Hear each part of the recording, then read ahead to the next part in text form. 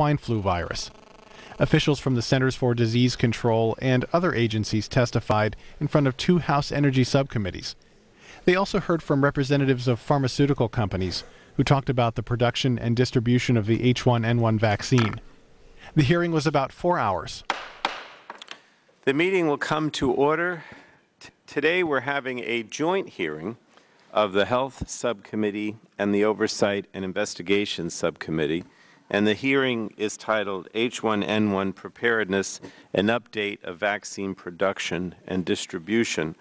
We're going to begin with opening statements from the members of the subcommittees. The chairman and ranking members of the 2 subcommittees will be recognized first for a 5-minute opening statement, followed by 5-minute statements by the chairman and ranking member of the full committee and the chairman emeritus. Other members of the subcommittees will then be recognized for 2-minute opening statements. And I'm going to begin by recognizing myself. And let me explain that the purpose of this hearing is to get an update from the main stakeholders involved in the manufacturing and distribution of the H1N1 vaccine and to shed some light on where we currently are in the process and what we can expect moving forward. The most recent estimates from the Centers for Disease Control are truly alarming. Over the past 6 months, it is likely that 22 million people in our country have been infected with the disease and about 98,000 have been hospitalized.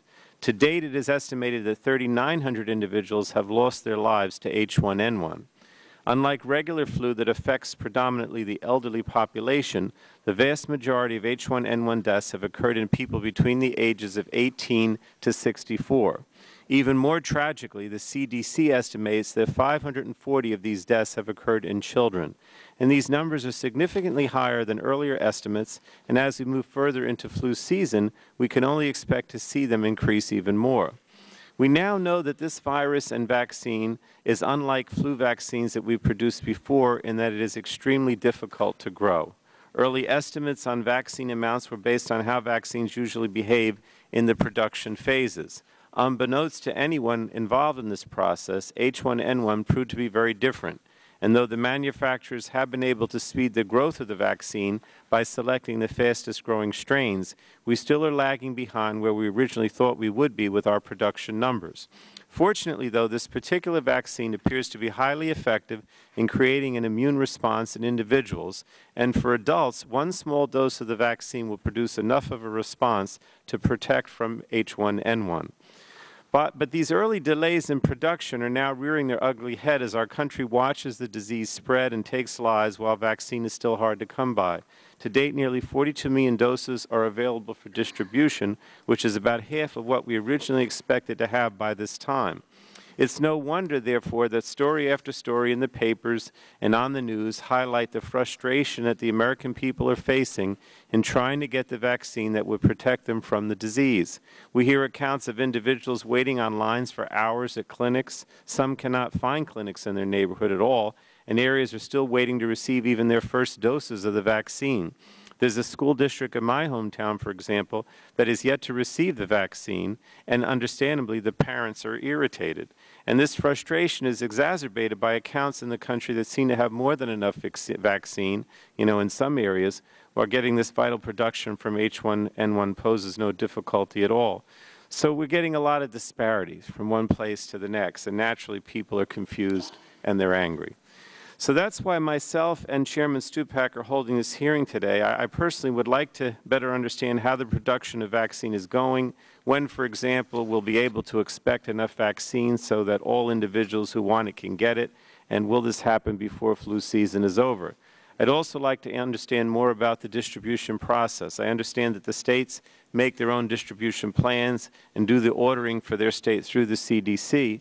But how are these plans created, and how do states make the determination where to start with vaccine distribution and which distributors to prioritize? We have a number of very important individuals with us today who have been working around the clock on these issues, and I'd like to welcome you all. We appreciate your taking the time to provide us with this update today. We understand how difficult this process has been. We're not here to beat you up, but we're here to try to get some answers, and particularly where we go from here. So with that, I'd like to let me just thank again Bart Stupak, Chairman Stupak, for working with me to put this hearing together. And I guess we're going to go to Mr. Walden at this point for an opening statement. Well, thank you very much, Mr. Chairman, and thank you for convening this important hearing. H1N1 has been dominating the news and parents and general public's concern for the last couple of months, as we all know. I'm hopeful this joint subcommittee hearing can help answer questions and discuss solutions to the challenges arising from the first flu pandemic in 40 years. As many of you know, I have firsthand experience with H1N1. I think I was probably the first member of Congress to go on record as likely having being diagnosed as likely having H1N1. I had not been vaccinated because, like the majority of my fellow members of Congress, I don't fall into the CDC's priority groups. And like millions of other people across the country who have had H1N1, I felt rotten for a few days. It's not something you want, and it's not something you want to pass on to others.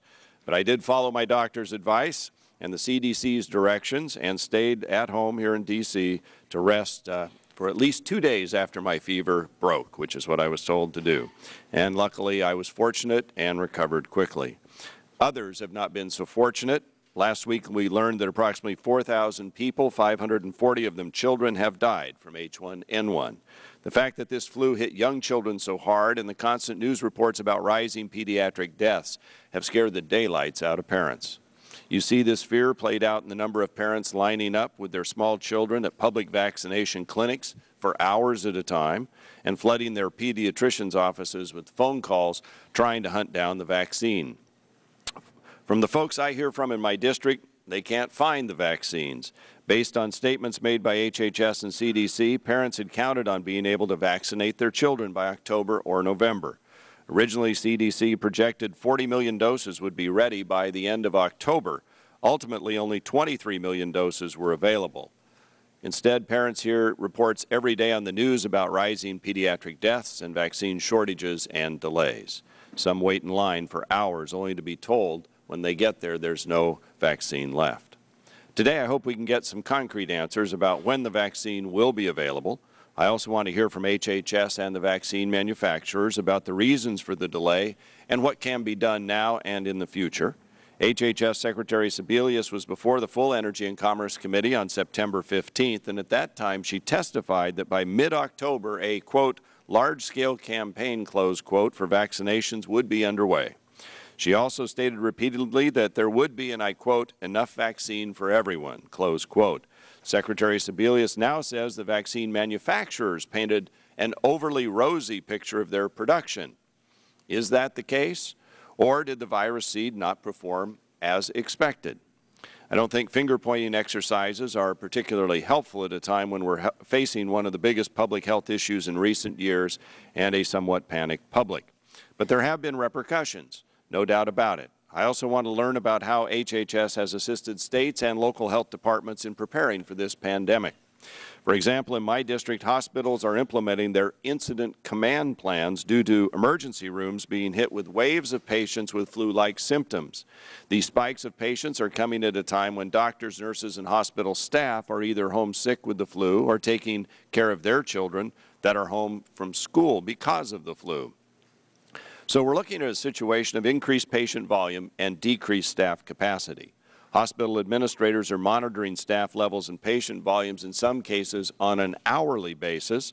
So if they reach a tipping point, the hospitals can cancel elective surgeries to ensure there's adequate staffing to care for patients in the emergency room and those admitted to the hospital.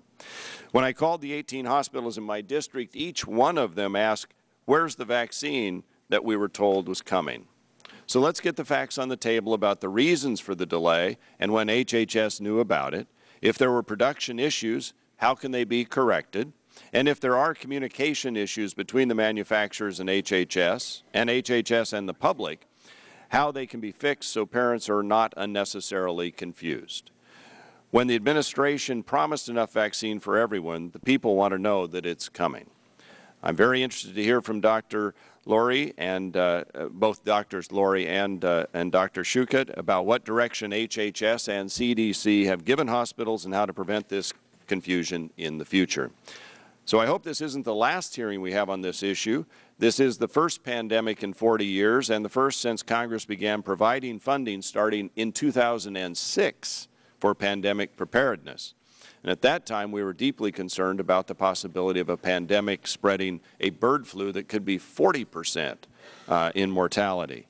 Fortunately, this one has not proven to be as deadly. I believe Congress has appropriated $13 billion for this effort. This is an area where we need continued oversight so we can figure out what worked, what didn't, and what we should do going forward. So I'm particularly interested in the technologies for vaccine production and whether we can do better in the future. I understand that one of the manufacturers, MedImmune, has been able to meet its delivery schedule in part due to the different kind of technology that company uses to make a live attenuated vaccine. Even though MedImmune grows the virus in chicken eggs, which is uncertain and unpredictable in yielding a sufficient supply, they have achieved better results. I know that as part of its pandemic preparedness planning, HHS has awarded contracts to companies to look into cell-based vaccine production, as well as other ways to improve yields and production times. So I'd like to know about the status of these efforts and whether we're doing enough to ensure that we're prepared for a pandemic influenza. I welcome the witnesses and look forward to discussing these important public health issues with them. Thank you for your testimony. Thanks for the hearing, Mr. Chairman. Thank you, Mr. Walden. Chairman Stupak. Well, thank you, Mr. Chairman, and thanks for working with me and our O&I staff for putting together this hearing. Look forward to doing this joint hearing today, and I think we have a good hearing lined up. And as you said, we're not here to point fingers, but try to find out how we can do things better in the future. Today, we continue our committee's oversight of the 2009 pandemic H1N1 flu by examining more closely the production and distribution of H1N1 vaccine. This will be the third hearing of the Energy and Commerce Committee as held this year on the H1N1 influenza. According to the Center for Disease Control and Prevention, as of November 13, 2009, influenza activity was widespread in 46 states, almost all which is likely H1N1 influenza. There have been 22 million infections, 9,800 hospitalizations, 3,900 deaths from the H1N1 virus, 540 of which have been confirmed pediatric deaths. This is a conservative figure because not every child who dies from flu-related causes has been diagnosed with the flu. To date, there have been more pediatric deaths from the H1N1 than usually occurs in the entire annual flu season. In September, Secretary Sebelius testified before the Energy and Commerce Committee, indicating that by mid-October, the U.S. Department of Health and Human Services would be up and running with vaccines. In fact, CDC had projected that 40 million doses of H1N1 vaccine would be on hand by October 15th. But not even 13 million doses had arrived by October 22nd. News reports have indicated that because of shortages in vaccines, doctors were dealing with worried and panicked parents who wish to have their children vaccinated, while state and local health care departments are experiencing long lines that can produce up to 5-hour waits for parents, children, pregnant women, and seniors. There have also been news reports indicating that private businesses, just as J.P. Morgan and Goldman Sachs, have been receiving the vaccines before individuals in the high-risk category. And let's not forget about the reports citing military officials saying terrorist suspects being held at Guantanamo Bay would receive the vaccine before most Americans. Like many districts around the country, my own district in northern Michigan has been affected by the H1N1 in a variety of ways. Since the outbreak began, Michigan has had over 500 schools shut down because 25% or more of their student bodies were absent with flu-like symptoms. Since September 1st, 1,226 people have been hospitalized in Michigan with flu-like symptoms, a 35% increase over last week when 801 cases were reported. The Oversight Investigation Subcommittee, along with the Health Subcommittee, have a responsibility not to merely rely on media accounts, but to get to the bottom of the situation. While we are not here to point fingers at who's to blame for the delay in the production and distribution of vaccinations, we do need to shed some light on the process between the government and the manufacturers.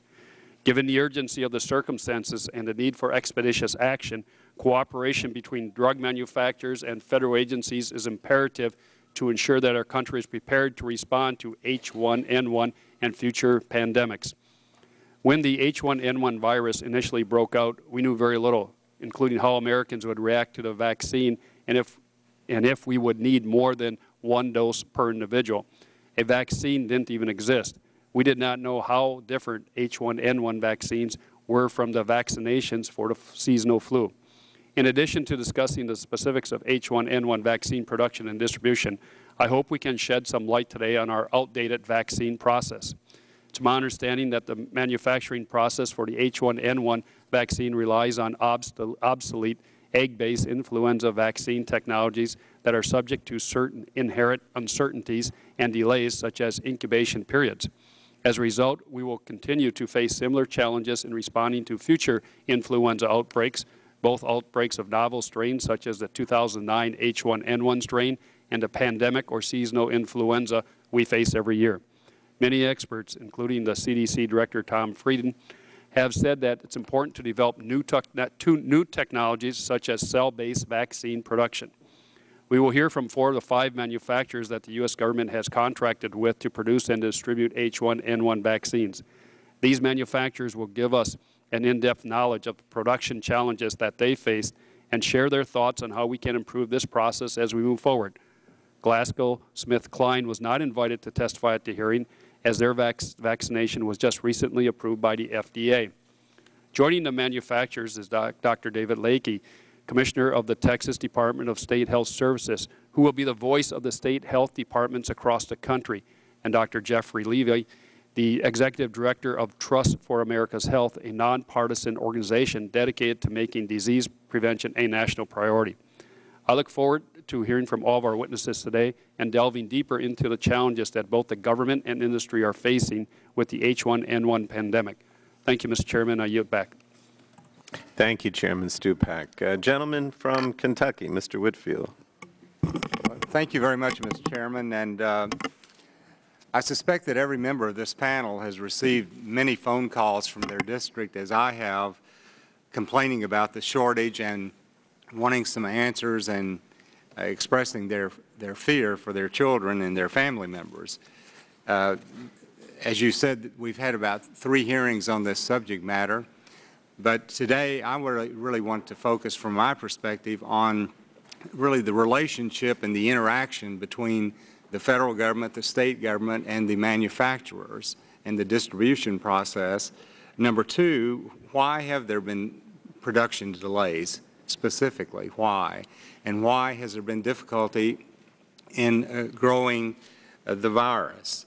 Is it because of technology? Is it because of process? Is it something else? And then third of all, I would like to touch on how does the U.S. compare in getting this vaccine out with other countries, and how do our problems compare to those problems? And with that, I yield back the balance of my time. Thank you. Full Committee Chairman, Mr. Waxman. Thank you very much, Mr. Chairman. I want to thank you and Chairman Stupak for holding this joint subcommittee hearings on the H1N1 virus and how we're responding to it. The reports on H1N1 are sobering. As of last week, 46 states are now battling the disease. CDC estimates that perhaps 22 million people have been infected with H1N1, and as many as 98,000 have been hospitalized, and about 4,000 have died, including 540 children. This is a harsh reminder that we don't need a bioterror attack or other man-made disaster to threaten our health and make us worry for our children. In several ways, we have been well prepared. The federal and state governments have been preparing for a pandemic for several years. Our surveillance worked, and we're able to catch the H1N1 relatively early in its spread. Federal and state governments have developed and exercised pandemic plans. Public education has been commendable. There are 5 safe and effective FDA-approved H1N1 flu vaccines now available, and FDA has the authority for emergency use authorization to allow for unapproved but promising drugs and other products to be used to prevent and treat H1N1 flu. FDA has used this authority to make antivirals, diagnostics, and personal protective gear available in the fight against this flu. But there are clear gaps in our preparedness. We had widespread disease before we had vaccine, and vaccine supplies have been more limited than we had hoped. And at the same time, hospitals and other healthcare providers have been stretched to capacity. We know that the best way to protect ourselves from the flu, H1N1 or seasonal flu, is to get vaccinated. Because of this, the Obama administration contracted to purchase 195 million doses of H1N1 vaccine. They also picked up the full cost to the states for purchasing the vaccine. The hope was that a robust vaccine supply would arrive before infections began to soar, and everyone worked as quickly as possible to meet that goal. These hopes were not met. The past several weeks have reminded us that the process of making flu vaccines is unpredictable and challenging. Millions of chicken eggs have to be injected with virus, then the virus has to grow.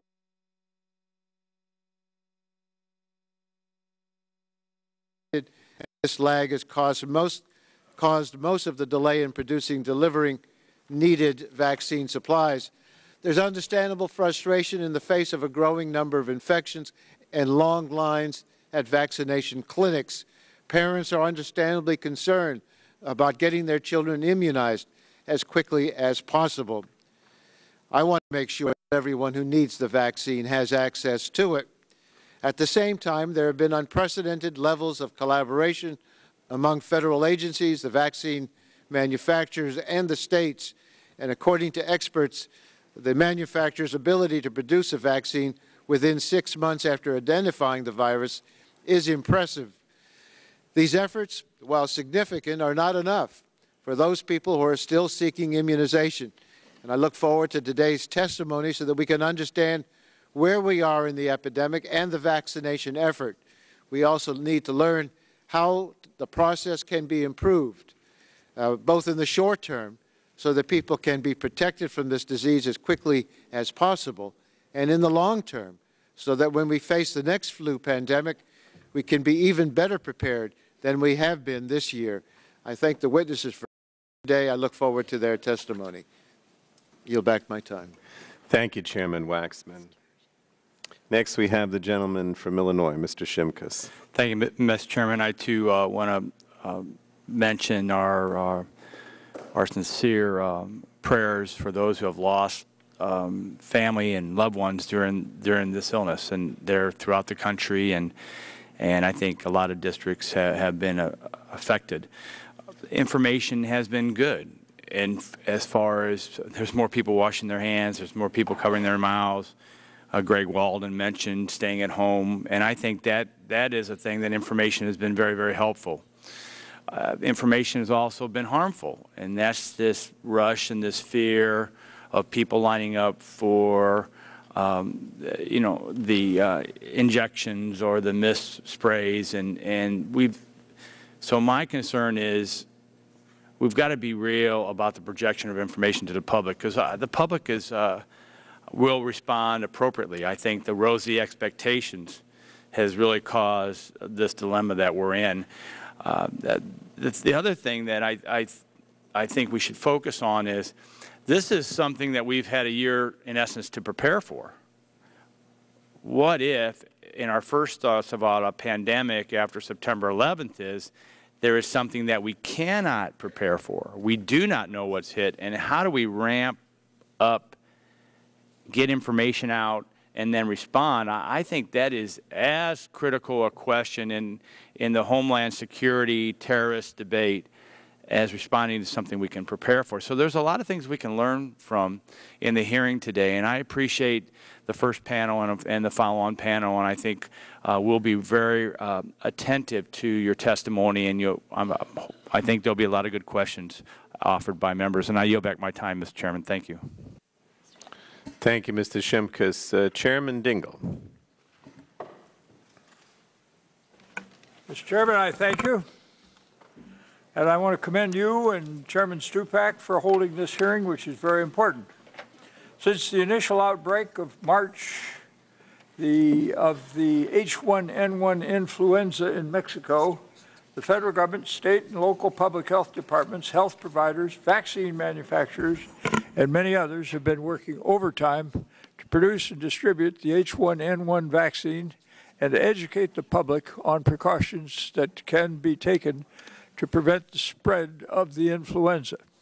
Since April 42, people in Michigan have died since contracting any strain of influenza.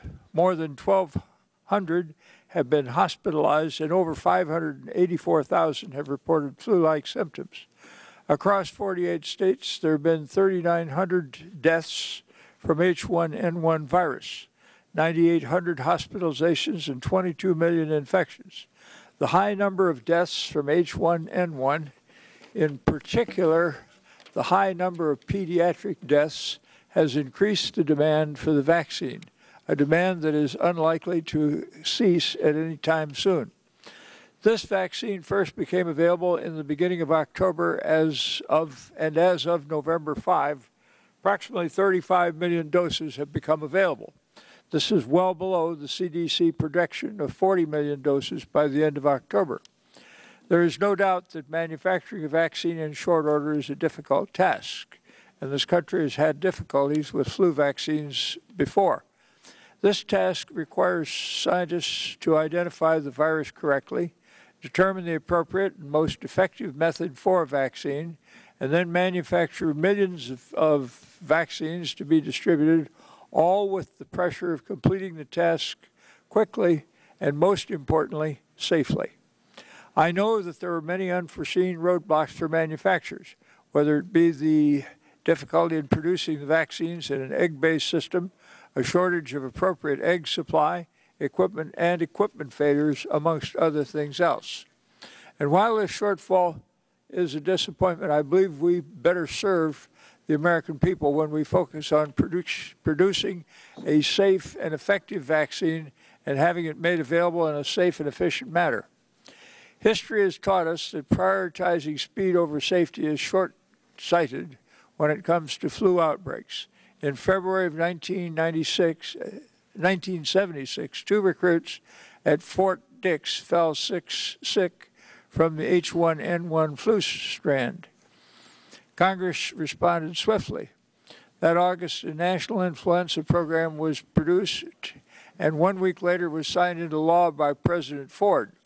We were forced to deal with the costly consequences of our actions, which ultimately led to great public mistrust of immunizations as the program was mishandled and lives were lost. It is appropriate to respond to the national threats, but we need to remember to be deliberate and thoughtful and wise in our response. The H1N1 outbreak and the distribution of the vaccine provides the federal government with an opportunity and the responsibility to closely examine our pandemic response system. For HHS and CDC in particular, this means examining the way in which our government communicates with the public. For FDA, this means examining the methods in which the vaccines are approved. For many of my colleagues and for many of those testifying today, my goal is to ensure the safety and health of the public, while at the same time looking forward to how we can best prepare for future pandemics and how we can learn from the ongoing events of the day.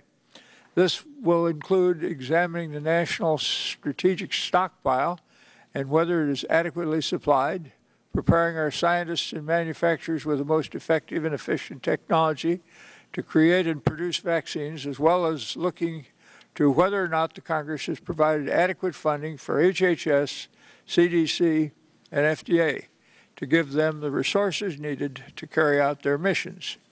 Today, I believe this hearing will be helpful in answering these questions and others. And I look forward very much, Mr. Chairman Pallone and Mr. Chairman Stupak, for working with you and for hearing what our witnesses have to say today as we seek to mitigate the outbreak of H1N1. Thank you, Mr. Chairman. I yield back the balance of my time. Thank you, Chairman Dingell. Next is a gentleman from Texas, Mr. Burgess. Thank you, Mr. Chairman. Like so many other members of Congress, on a Sunday afternoon in April, the football game was interrupted with a notice of a public health emergency about a new kind of flu. We had a conference call later that day for members of Congress. I don't know how many were actually on the call, but I remember thinking at that time, our greatest danger here is not anticipating how aggressive this virus could be if we are truly faced with a novel influenza for which most of us do not have a pre-existing immunity. And that's sort of where we are today. Fortunately, the story is not nearly as bad as it could have been, and many of us feared that it might be. But nonetheless, it points up some of the difficulties that have been encountered. Mr. Chairman, I will say I'm grateful that we've had 3 hearings, but it seems to me when we were preparing for a possible avian flu pandemic in 2004, 2005, and 2006, we had many more hearings for just the preparation for that possible pandemic than we've had after we find ourselves in the throes of this illness. Now, we do have to ask ourselves, how could we have misanticipated the ability to produce vaccine? We saw this coming. We knew it was coming. We had reports over the summer from the Southern Hemisphere that it wasn't as bad as it could have been, and yet there were some particularly vulnerable populations which would need perhaps aggressive use of vaccination protocols. And we find ourselves in our district without being able to provide even the vaccinations for those high-risk individuals. In fairness, I do want to say that I've had good cooperation from the CDC, Department of Homeland Security, Department of Health and Human Services, who came to my district in August and had a roundtable with school districts in my area so that they could be better prepared. Fort Worth Independent School District took a lot of heat last April and May for closing their school district early, but they were frightened of what might happen with not anticipating the severity of this illness. And then just finally, I do, on a personal note, I want to thank Dr. Lakey for being here for the Texas Department of Health, and he has also been good enough to do conference calls with members of the Texas delegation as we worked our way through some of the difficulties with the distributional issues of getting the vaccine where it's needed. And I will also just thank Dr. Hamburg at the Food and Drug Administration, who was kind enough to take my call after the news reports said that Texas was getting expired Tamiflu to protect its citizens. And this was one of the problems that we encountered in 2005. We produced a lot of antiviral. The illness doesn't materialize, and how long is the shelf life? And indeed, there were tests done to ensure that that shelf life was longer than what was stamped on the box. It was just an unfortunate public relations aspect that we didn't correct that. But I was grateful to Dr. Hamburg for calling me and helping me through that particular public relations crisis. Thank you, Mr. Chairman, for the consideration. I'll yield back the balance of my time. Thank you, Mr. Burgess. Gentlewoman from California, Ms. Eshoo. Thank you, Mr. Chairman, for holding this important joint hearing on H1N1 preparedness, production, and distribution. I appreciate the witnesses being here today, and I look forward to their testimony. As we've heard from our constituents or experienced in our own families, H1N1 pandemic has proven to be widespread and really highly contagious. Since the vaccine was first slated for distribution in mid-October, I, along with, I'm sure, probably all of my colleagues, have received countless calls from constituents asking when they can get the vaccine. Lines of patients have been out the door and around the block, and the news has been filled with stories of empty clinics and angry parents. While I don't think there's one source to point to relative to production and distribution problems, I'm interested in looking at the systemic reasons for the somewhat antiquated vaccine process we have today. For more than half a century, the United States has been using egg-based technology to create vaccines. While it's safe and effective, it's a slow-moving process. Across Europe, vaccine developers are using the faster process of incorporating mammalian cells to grow vaccine. As we begin to explore cell-based technology, I would pose the question, will there be an adequate FDA approval process for these new vaccines? I'm also interested in hearing from the vaccine manufacturers on how they ramped up production, in some cases, to 10 times their normal production schedule. We know that production has been delayed for H1N1, a harmful but relatively moderate virus compared to something more lethal like the Spanish flu. But in the case of a stronger virus with a higher fatality rate, would our country be able to produce enough vaccine for everyone in a short time period? So I look forward to questioning the witnesses, welcome them again, learning more about how we can improve vaccine production in our country. And again, thank the chairman for this joint and important hearing. And I yield back. Thank you, Ms. Eshoo. Gentleman from Pennsylvania, Mr. Murphy.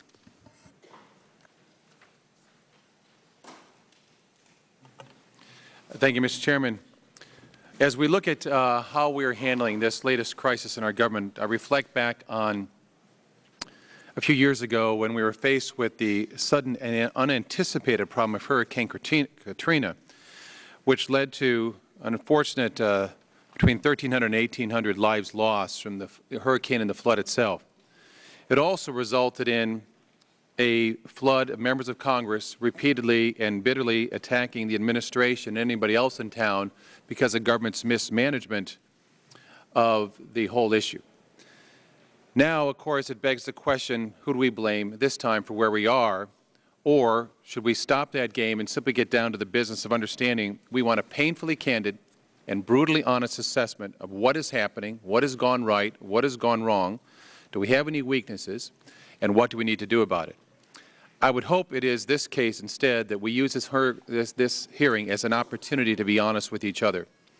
We are all deeply concerned of the thousands who have lost lives, the thousands who have been hospitalized, and quite frankly the millions who are worried that they may be affected by this latest virus hitting our nation. We recognize the incredible scientific achievements, and quite frankly I'd like to compliment the manufacturers for working so hard in trying to develop the vaccinations and the nasal systems for sending out these things to help us deal with this virus. But we still have a long way to go. And we are having this hearing today, quite frankly, because we are concerned. Something is not going right. Was it the goals were set too high, too unrealistic? Was it done somehow to assuage the worries of the public, but something we were not ready to do? Or can we really meet those goals? I'm looking forward to hearing from all the witnesses today. We have a very talented panel before us. I'm excited to hear what you have to say. But more than anything else, let's use this as an opportunity to be honest, not political, and really work for some solutions. And I yield back my time. Thank you. Gentleman from Texas, Mr. Green. Thank you, Mr. Chairman. I want to thank you for holding this hearing today. Give us an update on H1N1 vaccine production and distribution. Texas has ordered its full allocation of 3 million doses of the vaccination, but that order has not been filled due to the slow production and supply of the vaccines. I worry that states like Texas, which is the second largest state, is whether they're receiving their fair share of these vaccinations. We are a border state with, and that comes a great deal of border issues along with swift transmission of infectious diseases. I welcome Dr. Lakey, who is Commissioner of the Texas Department of State Health Services, who will be testifying on our second panel today. And he assured me that Texas is receiving its fair share of vaccinations and the state is continuing to order the maximum amount. The issue is whether the commitments of production are being met and why they are not. I'd like to highlight a piece of legislation I sponsored along with our colleague, Representative Tim Murphy, H.R. 2596, the No Child Left Unimmunized Against Influenza Act. The bill would allow HHS to perform a voluntary multi-state demonstration project test the feasibility of using the nation's elementary schools and secondary schools as influenza vaccination centers in coordination with school nurses, school health programs, local health departments, and community health care providers, state insurance agencies, and private insurers. I'm pleased the bill was included in H.R. 3962, the Affordable Health Care for America Act, that was passed out of the House. Schools are logical places to vaccinate our children. Parents can opt into the program and not have to take time off from work if to get their child vaccinated, which in a blue-collar district like ours is hard to do. Again, the issue is that why haven't the production goals been met, that we could fill the requests from the various states? And I want to thank our witnesses to be here today. And it appears that so we'll know what problems have occurred with H1N1 vaccination production, distribution, and how we can fix it. And I hope we'll learn from the mistakes and hopefully make it much better. I yield back my time. Thank you. Gentleman from Missouri, Mr. Blunt. Thank you, Mr. Chairman, and thank you and Chairman Stupak for holding this hearing. This is an important topic, obviously, and one we ought to be concerned about. I've been concerned about both the vaccine distribution process and frankly the misleading overestimates of vaccine availability. I believe Mr. Waxman, the chairman of the full committee, said in his statement that the administration's hopes were not met.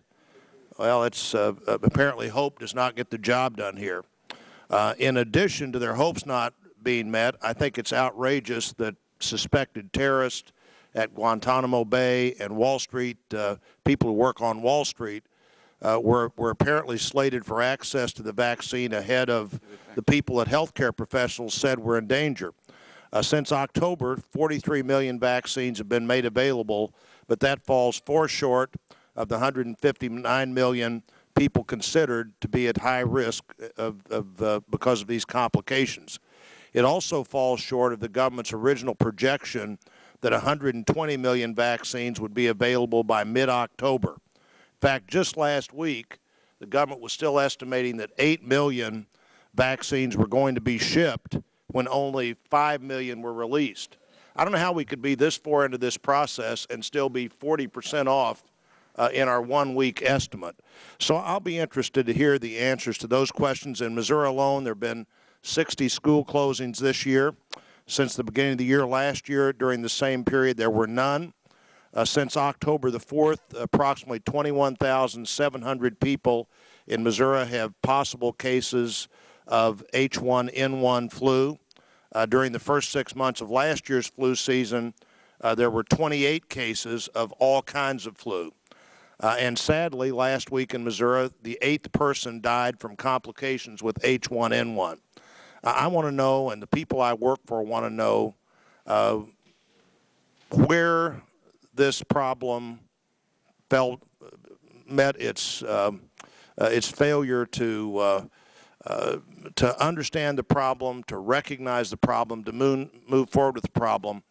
And with vaccine delivery, how long ago did we know that the vaccines were not going to be available, and what could we have done about it? And, Mr. Chairman, I expect some of those questions to be answered today, and I'm grateful to you for holding this hearing. Thank you, Mr. Blunt. Gentleman from Pennsylvania, is he there? Oh, yeah, gentleman from Pennsylvania, Mr. Doyle.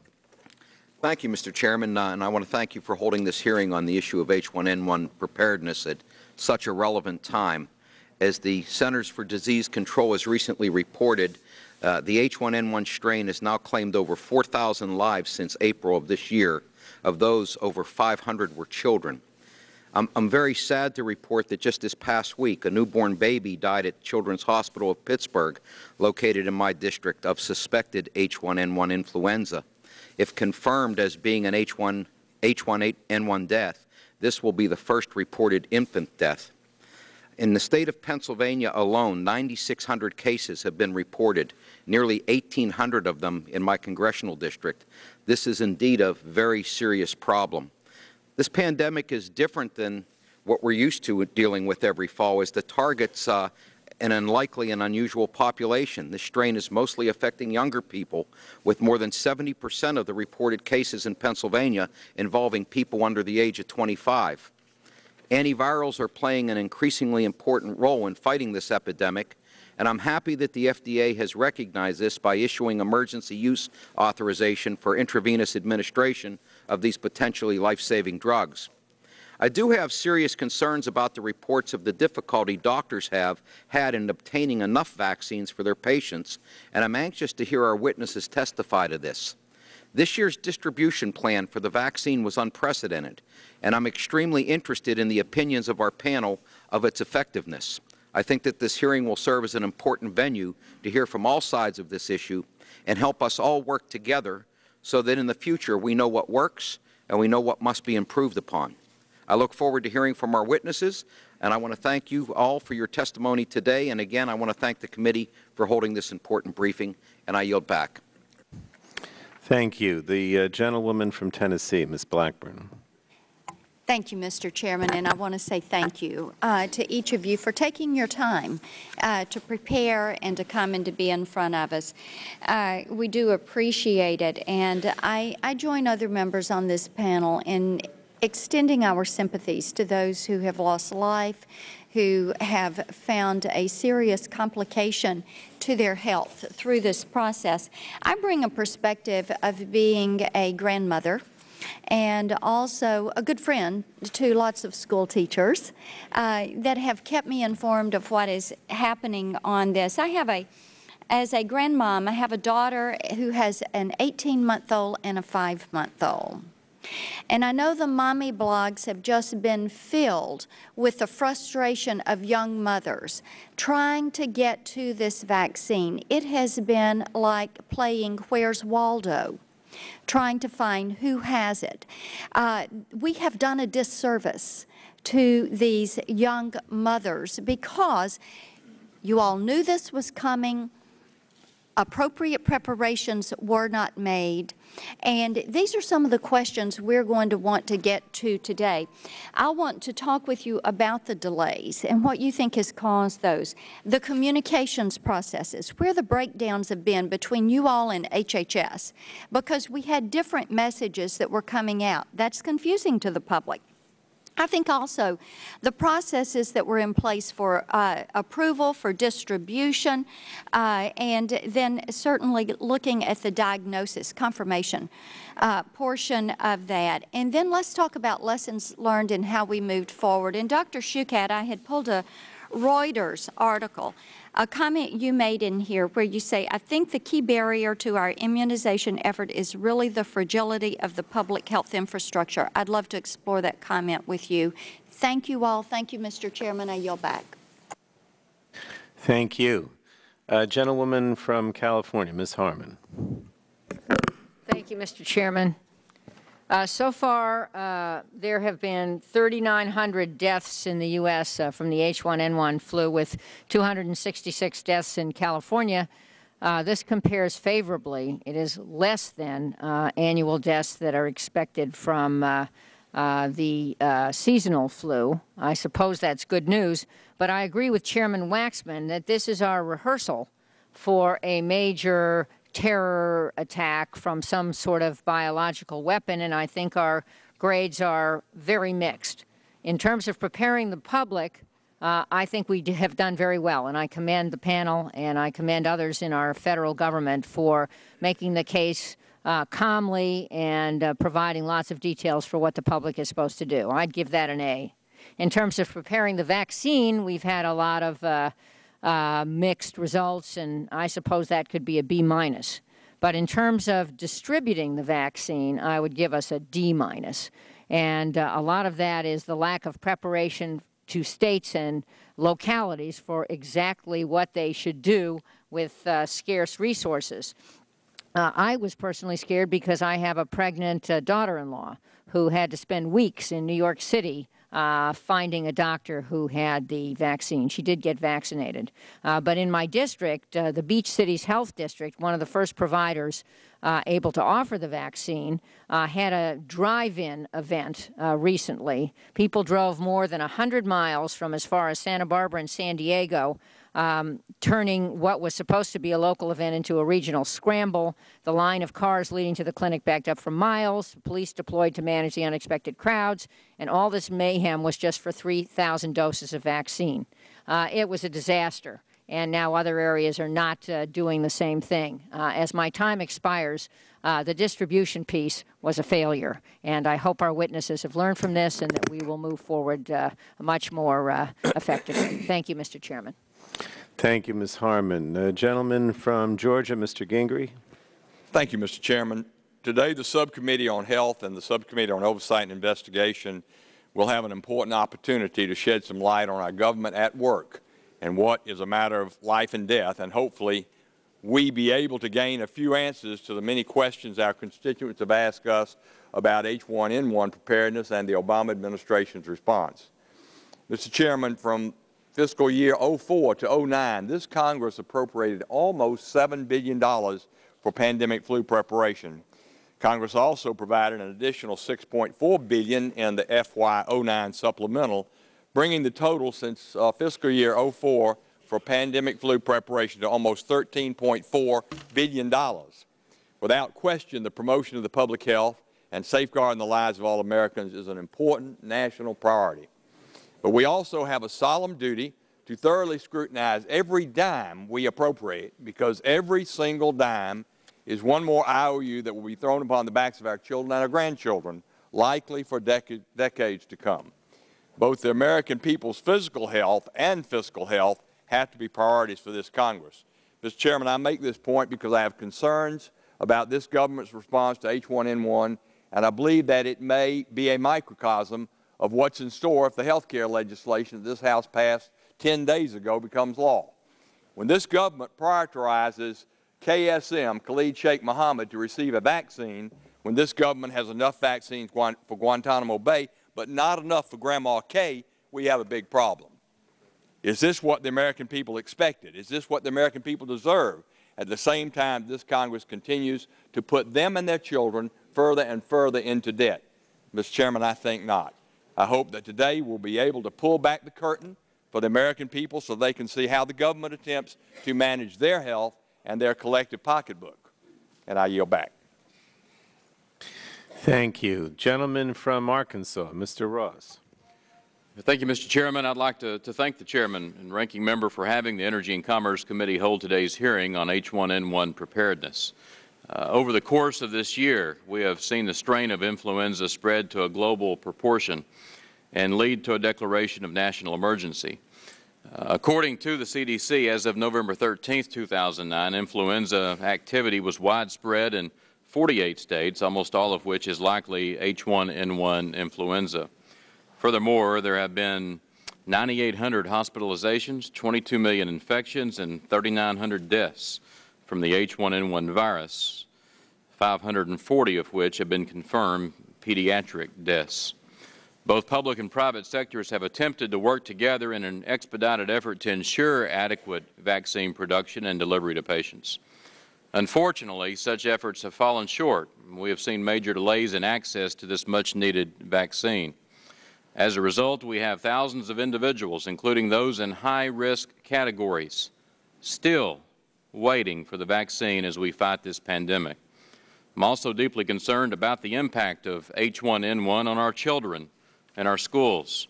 During seasonal flu outbreaks, 95% of deaths are usually among those older than 65, but for the swine flu, 95% of the deaths are occurring in those younger than 65, and typically among those far younger than that.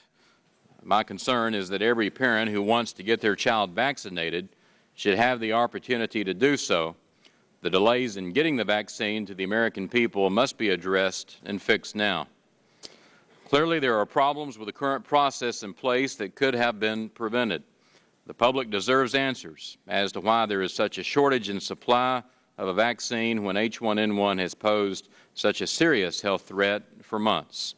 I look forward to hearing answers to this and other related questions. And with that, Mr. Chairman, I yield back. Thank you. Gentleman from Pennsylvania, Mr. Pitts.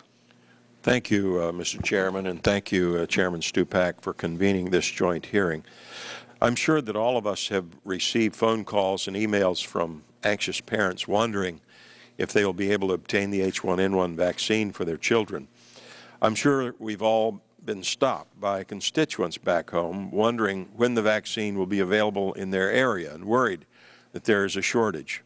Today, we will hear from the government departments and agencies tasked with responding to the H1N1 pandemic and from the manufacturers of the vaccine itself to determine how much vaccine has been produced and how much more is on the way and how it is being distributed and allocated.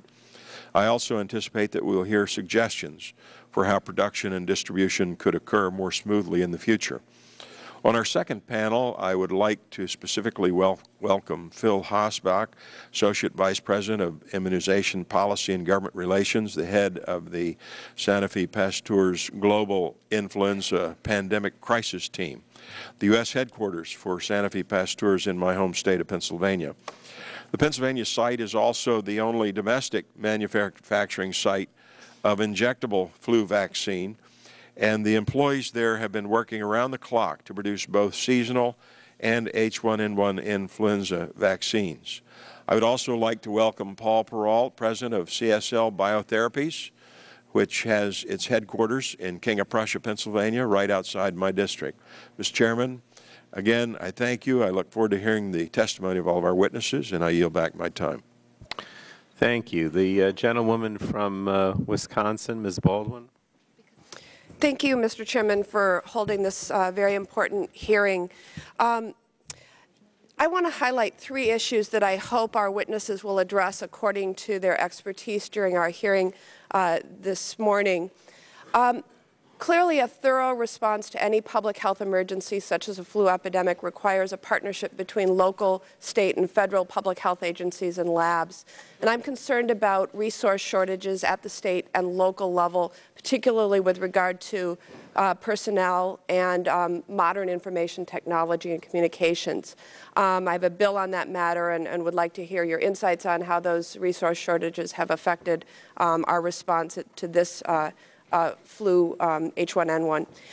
Secondly, I'd like an update on the state of innovations and improvements that many of my colleagues have referenced that will help us do a better job next time. Cell-based manufacturing technologies, the use of adjuvants, and alternative methods of vaccine delivery beyond injection or nasal sprays. And lastly, and I think most importantly to me, I'd like the witnesses' comments on our lack of domestic manufacturing of H1N1 and seasonal flu vaccine.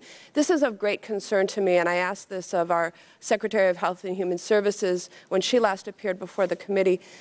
It appears that we have 5 contracts with 5 manufacturers for H1N1 vaccine. Only one does its bulk manufacturing in the United States, in the state of Pennsylvania. I think that if we were to ever face a much greater flu that presents much greater virulence, it would be a question mark whether we would be able to get supplies of vaccine from production sites in other countries.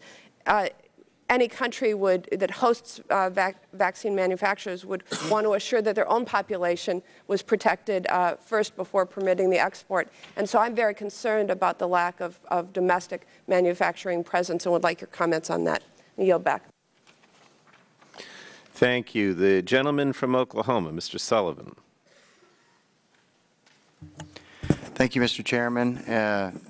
Thank you for holding this joint hearing today on the national H1N1 swine flu preparations, especially on the current status of the vaccine production and distribution. I'm interested today in examining the lessons learned from both the administration and vaccine manufacturers in terms of responding to this national public health emergency. To date, manufacturers have delivered 48.5 million doses of H1N1 vaccine, and the Department of Health and Human Services has hoped to have as many as 120 million doses by now. Obviously, there is a large gap between what the administration had promised and what they were able to coordinate and deliver. I'm concerned that the administration's plan was overly optimistic and that this has led to confusion with the American public. Since September 1, 890 Oklahomans have been hospitalized due to complications from influenza, and 27 persons have died. 90% of the H1N1 related deaths have been persons less than 65 years old. Health officials in my state announced yesterday that all Oklahomans who want to reduce their risk of H1N1 infection are now eligible to receive H1N1 influenza vaccine.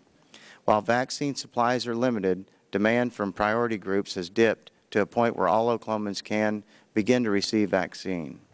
H1N1 influenza activity has been widespread in Oklahoma since early September, and even throughout, though statewide monitoring has recently shown a decline in influenza-linked hospitalizations, this virus is expected to circulate throughout the winter months. The possibility also exists that another surge of H1N1 flu may follow the current one, and we need to be prepared for this contingency. I look forward to hearing the testimony of our witnesses today and examining how we can continue responding to this public health emergency. And I yield back the balance of my time. Thank you. The gentlewoman from Florida, Ms. Castor. Well, thank you, Chairman Pallone, and good morning to our witnesses.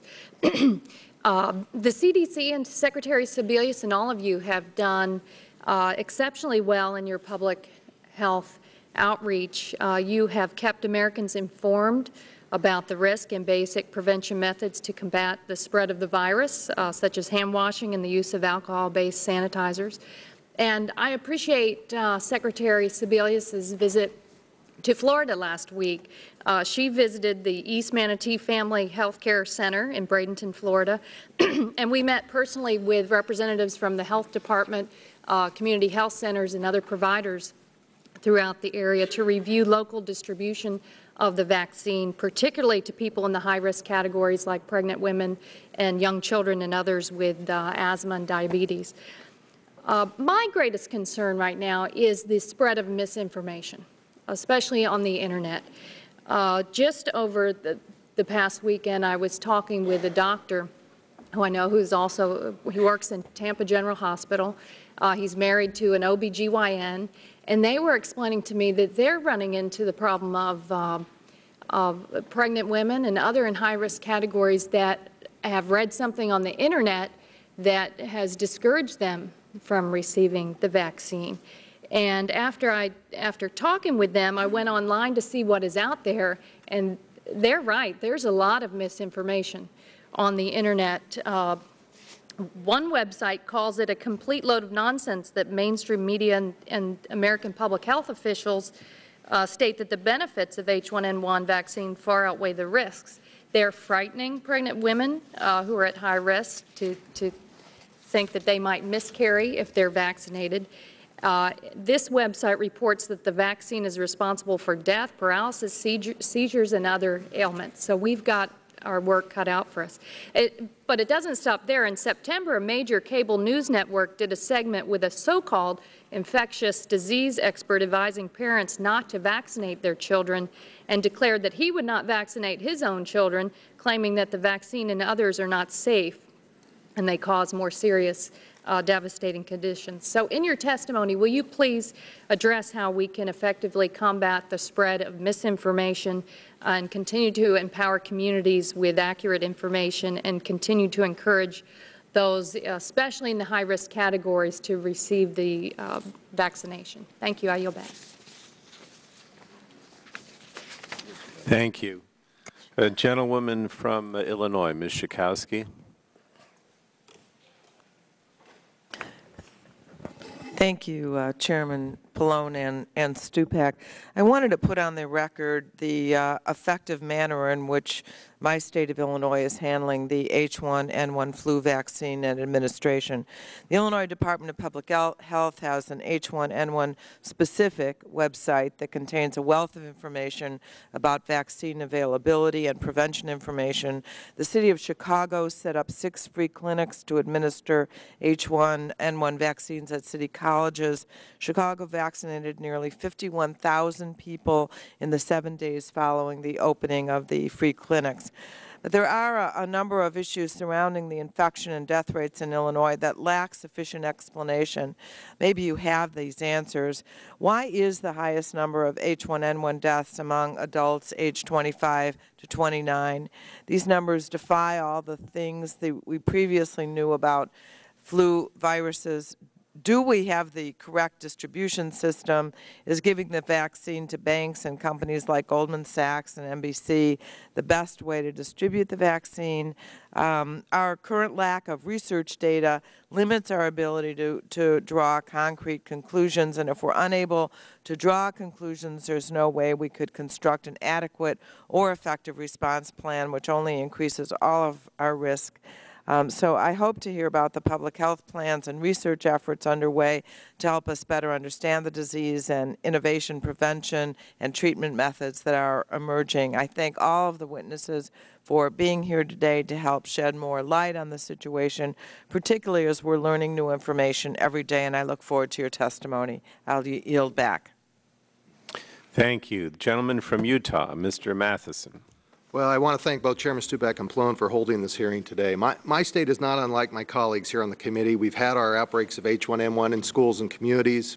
We've seen over 623 hospitalizations due to the influenza this year, as well as 14 deaths. Our state has worked with the federal government and manufacturers to make as many vaccines available as possible to our residents, and I'm looking forward to hearing how we can better improve our strategy and coordination for responding to this public health crisis. To date, My state of Utah has received a total of just over 296,000 doses, and providers have reported having administered just over 176,000 doses of the vaccine as of November 7th. While our state supply of vaccine continues to arrive in weekly shipments, the vaccine is still in limited supply. I represent the state with the youngest population in the country, so I continue to be worried about making sure our children get access to this vaccine in a timely fashion. I'm also concerned by several recent reports in the uptick of counterfeit medications. U.S. Food and Drug Administration has issued warnings to consumers to use extreme care when purchasing any products over the Internet that claim to diagnose, prevent, treat, or cure the H1N1 influenza virus. The agency issued this warning after the FDA recently purchased and analyzed several products represented online as Tamiflu. The FDA notes on its website that one of the orders, which arrived in an unmarked envelope with a postmark from India, consisted of unlabeled white tablets taped between two pieces of paper. When analyzed by the FDA, the tablets were found to contain talc and acetaminophen, but none of the active ingredient. I'm working on legislation to proactively address the rise in counterfeit medications with my colleague, Mr. Bouyer. Counterfeiting is a lucrative business, and I hope that my colleagues will proactively work with me to address this issue with any drug safety legislation to come before this committee. Thank you, Mr. Chairman. I'll yield back the balance of my time. Thank you. Gentleman from Ohio, Mr. Space. Thank you, Mr. Chairman, for conducting this important hearing. We've heard today already a couple of allusions to Guantanamo Bay, and I think one to even Katrina. And I'm as concerned as anybody about the specter of Khalid Sheikh Mohammed getting this vaccine before my son. And I guess I'd like your assessment as to whether that is in fact happening. But more importantly, I think it's important that we understand what we can do as a legislative body at this point to enhance our ability to manufacture and distribute the vaccine in a better way. We've obviously seen far too many deaths across the country, certainly Ohio, and my congressional district has been no exception to that. I'd also be interested in hearing your opinions concerning other ways that we can combat this H1N1 epidemic, apart from administering the vaccine. My colleague from Florida referenced the misinformation campaign that seems to be occurring out there. I'm curious as to the educational component that we can promote. Simple things like hand washing and things that our constituents can do to put themselves in a better position.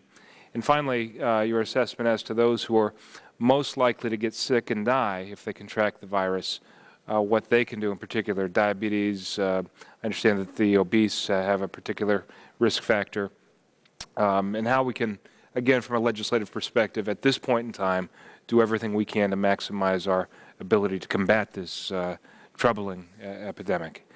Thank you, and I yield back my time. Thank you. The gentlewoman from Ohio, Ms. Sutton. Thank you, Mr. Chairman, and I appreciate you holding this hearing today. So much has changed since this committee held its first hearing on H1N1 back in April. At that time, the H1N1 flu was just breaking, and there were only 91 confirmed cases in the U.S., including a young boy in my district. There was also no vaccine, and the government was just beginning to formulate a federal response to the growing pandemic, so we have traveled some distance since then. Now, nearly 8 months later, over 22 million Americans have had the H1N1 flu, and there's a vaccine in production, as we all know, and it's being distributed free of charge to the American people.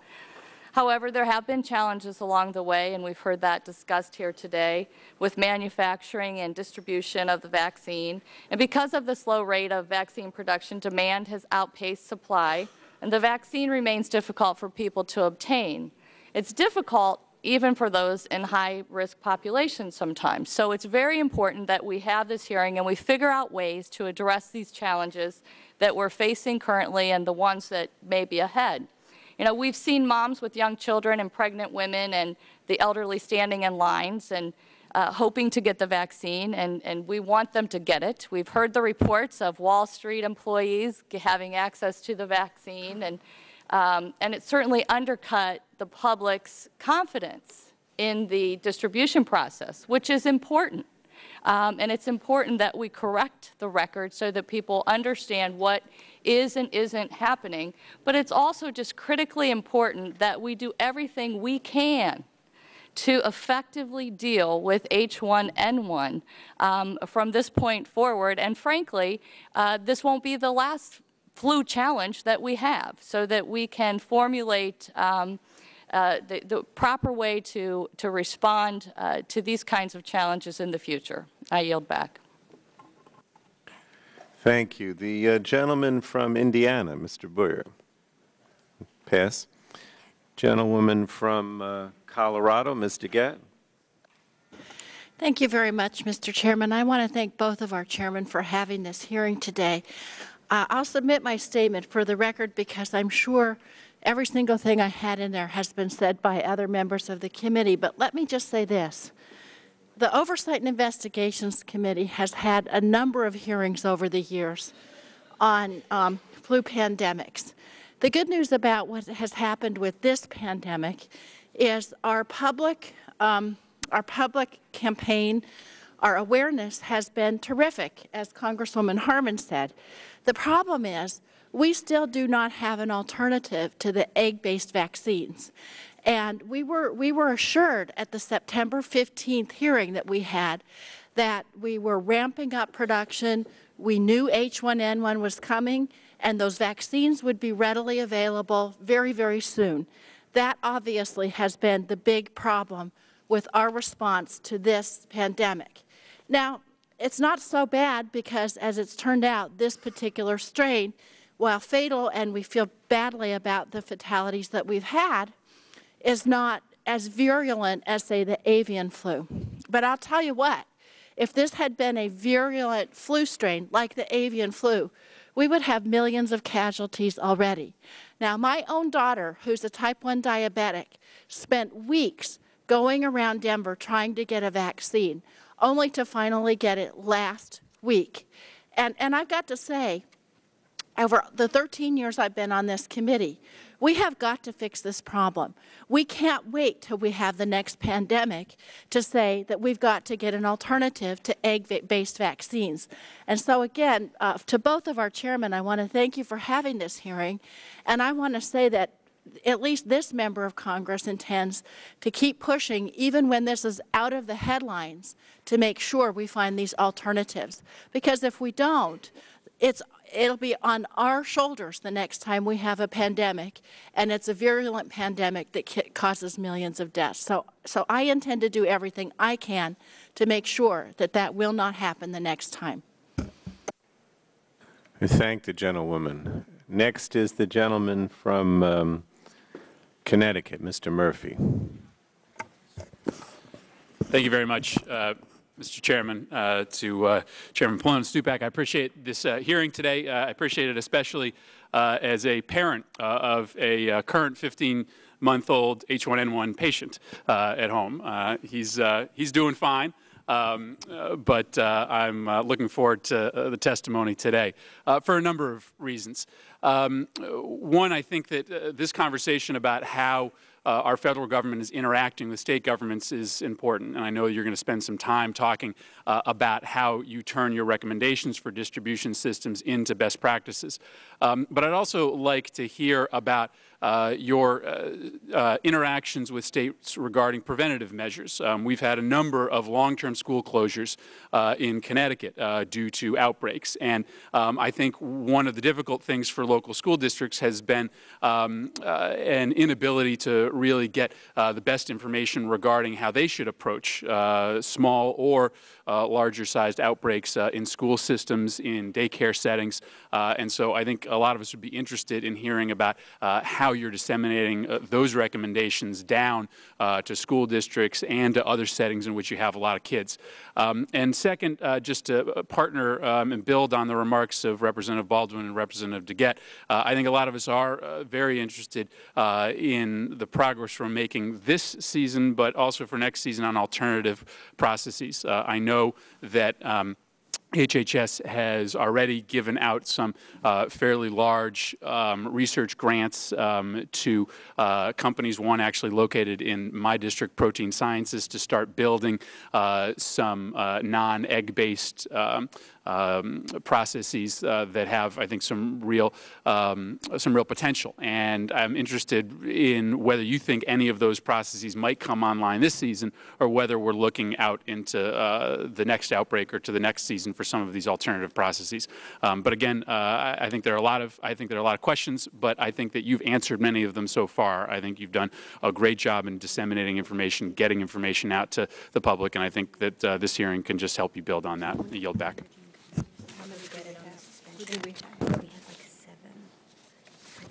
Gentlewoman from the Virgin Islands, Ms. Christensen. Make me a list of who's not on it. Okay. So we're here. You could just well, yeah, but actually get me a list of who I need to get. Who else? Can't hear you.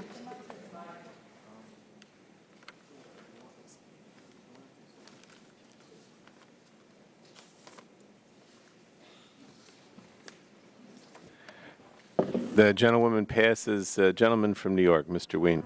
No, her mic doesn't. Oh, her mic is not working. I'm sorry. Is this one working? Yeah, okay. Thank you, Mr. Chairman. Thank you. Thank all the chairs and ranking members for having this hearing. As a physician and a former public health administrator, you can imagine that this issue is of great concern. And as someone who's managed emergencies in the past, I know how important communication is and managing them and controlling panic and controlling the spread of the disease in this case. Since the spring, when we were first made aware of the H1N1, it's now widespread, I think, in 48 states and at least 2 territories. As of the last report, there are 80 cases in the Virgin Islands. I'm sure there are more now, 1 death, and 444 cases with 34 deaths in Puerto Rico. And I'm very concerned that half of the children that died from H1N1 between April and August were African American and Hispanic children, which is considerably more than the percentage that both groups represent in the population. So I'd like to hear something of what is being done to outreach to those communities, as I have asked before. I want to say that several years ago I introduced the Rapid Cures Act, which would increase research to shorten the time from bug to drug and vaccine. I didn't introduce it in this Congress because I was assured that the research was being done and I thought we'd be further along. But the shortage shows that we're probably not, and I'm hoping also that the limitations that we've faced in providing adequate vaccine will yield valuable lessons going forward, and I look forward to the testimony of our witnesses. Thank you. Mr. Wiener. Thank you, Mr. Chairman. Mr. Chairman, I want to thank the members of the panel both for their work and for being here today. I represent the community around St. Francis Prep, which represents, I guess, the closest thing to the American ground zero for this virus. You know, frankly, we have this is the problem of trying to deal with a complicated health thing in the context of 24-hour news and a lot of people who look at this through the lens of their own experience. We have swung wildly from pole to pole between this is an enormous problem that is going to smite us all to this is not that big a deal. We have the very same people who have been traveling the country saying get government out of our health care are now saying how come government isn't doing a better job with our health care. I certainly hope that you've had a strong and stern talking to those viruses that refuse to grow fast enough. I hope that any of those viruses that haven't been performing have been summarily dismissed, and I look forward to an oversight report by the GAO about how it is that we're recruiting a virus that does such a poor job of growing in chicken eggs when we ask it to. But the bottom line of all of this is, to some degree, we've all participated in a small way to dealing with this notion of frenzy around this. Even the Vice President of the United States, I think, probably regrets saying he would recommend his family members not get on a subway in New York City, where you can catch things, but I'm not sure swine flu is going to be at the top of your list. The point is that we, to some degree in government, we too exaggerate our ability sometimes to be able to be a fulcrum against Mother Nature and the laws of medicine and, some degree, chemistry and physics and the like. And I think that you should be commended for trying to keep a level conversation tone here, even in the face of many different cross-currents. We should try to learn each time we have one of these instances what we can do better. And I think to some degree a lot of what you've done now is based on lessons that have been learned. But I think that it's also important that we as the legislative branch empower you all to do the job you can and then do our best to give you the elbow room to try to make smart medical decisions in what is an environment that is often hyper-tense, hypersensitive, and often polluted with a lot of misinformation. So I appreciate your being here to help us do that. Thank you. The gentleman from Georgia, Mr. Barrow. I thank the chairman, and with my thanks to the witnesses for their participation, their work, and the testimony, I'll waive an opening. Gentleman from Iowa, Mr. Braley. Thank you, Mr. Chairman. It has been a long time since the word smite has been uttered in this hearing room. And unlike my youthful colleague from Connecticut, my 3 children are in another high-risk category, college students. But I'm very concerned about the delay in productions of vaccine and the shortages of both the H1N1 and the seasonal flu vaccine and the process of vaccine distribution. There have been severe shortages in my state of Iowa, which, by the way, is the #1 egg production state in the country, and I'd like to speak out on behalf of all eggs who've been criticized. Vaccine shortages that led to the cancellation of flu shot clinics in my state left thousands of Iowans without access to the flu vaccine and left them vulnerable to the virus. And as of last Friday, the Iowa Department of Public Health had confirmed 19 H1N1 related deaths in Iowa, including 1 child and 18 adults. And those victims include people from Dubuque and Black Hawk counties, both of which are in my district. And more than 500 Iowans have been hospitalized with the H1N1 virus. That's why you can imagine how outraged I was to learn a couple of weeks ago that some of the biggest companies in New York, my apologies, Mr. Weiner, including Goldman Sachs, Citigroup, JP Morgan Chase, and Time Warner, were receiving large doses of this vaccine for their employees.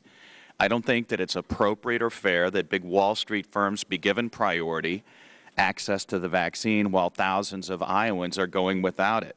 I sent a letter on November 5th to Secretary Sebelius expressing my serious concerns about the distribution process and urging her to ensure that the vaccine is distributed based on risk and need, not based on wealth or profession or zip code.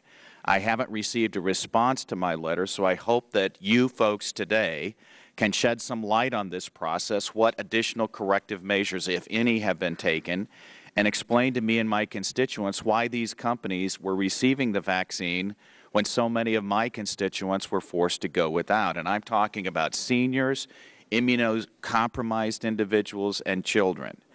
I look forward to hearing the testimony of the witnesses today and learning why the Iowans that I represent who would like to receive these vaccines and would like to receive them soon will receive access, and what is being done to promote expansion of the availability of the virus. So thank you.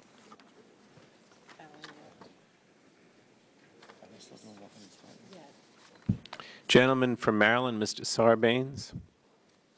Thank you, Mr. Chairman. I'll be very brief. We're looking forward to your testimony.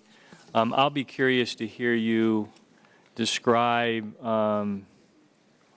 where things have gone compared to where you thought they would be the last time we had a hearing. Sort of at the beginning of this process, you made projections. You talked about certain contingencies.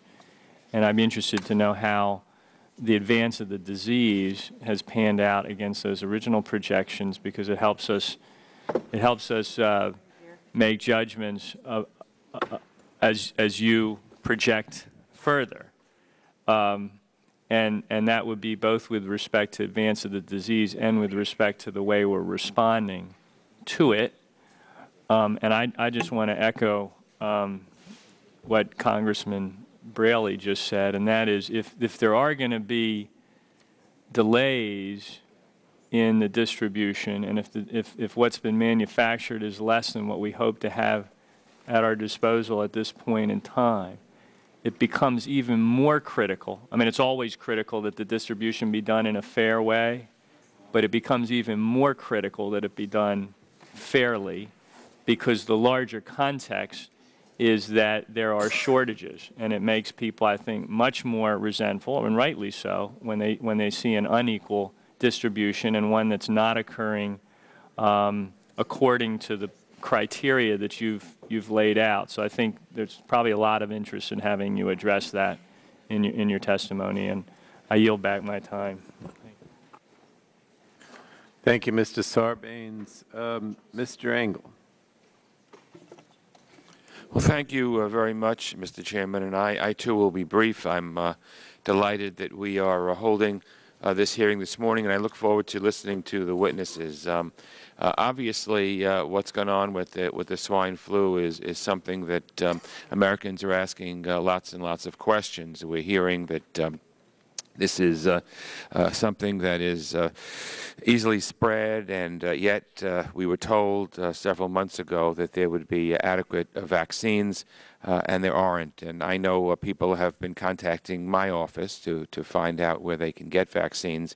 And I think what happened here is that people's expectations were rising when the government announced that there would be no problem and people would have enough vaccines for use. I think if that had not been stated or said, perhaps people's expectations wouldn't be so high, but the double whammy of not having enough vaccines plus the announcement that there would be enough for people has made people think that something is terribly wrong.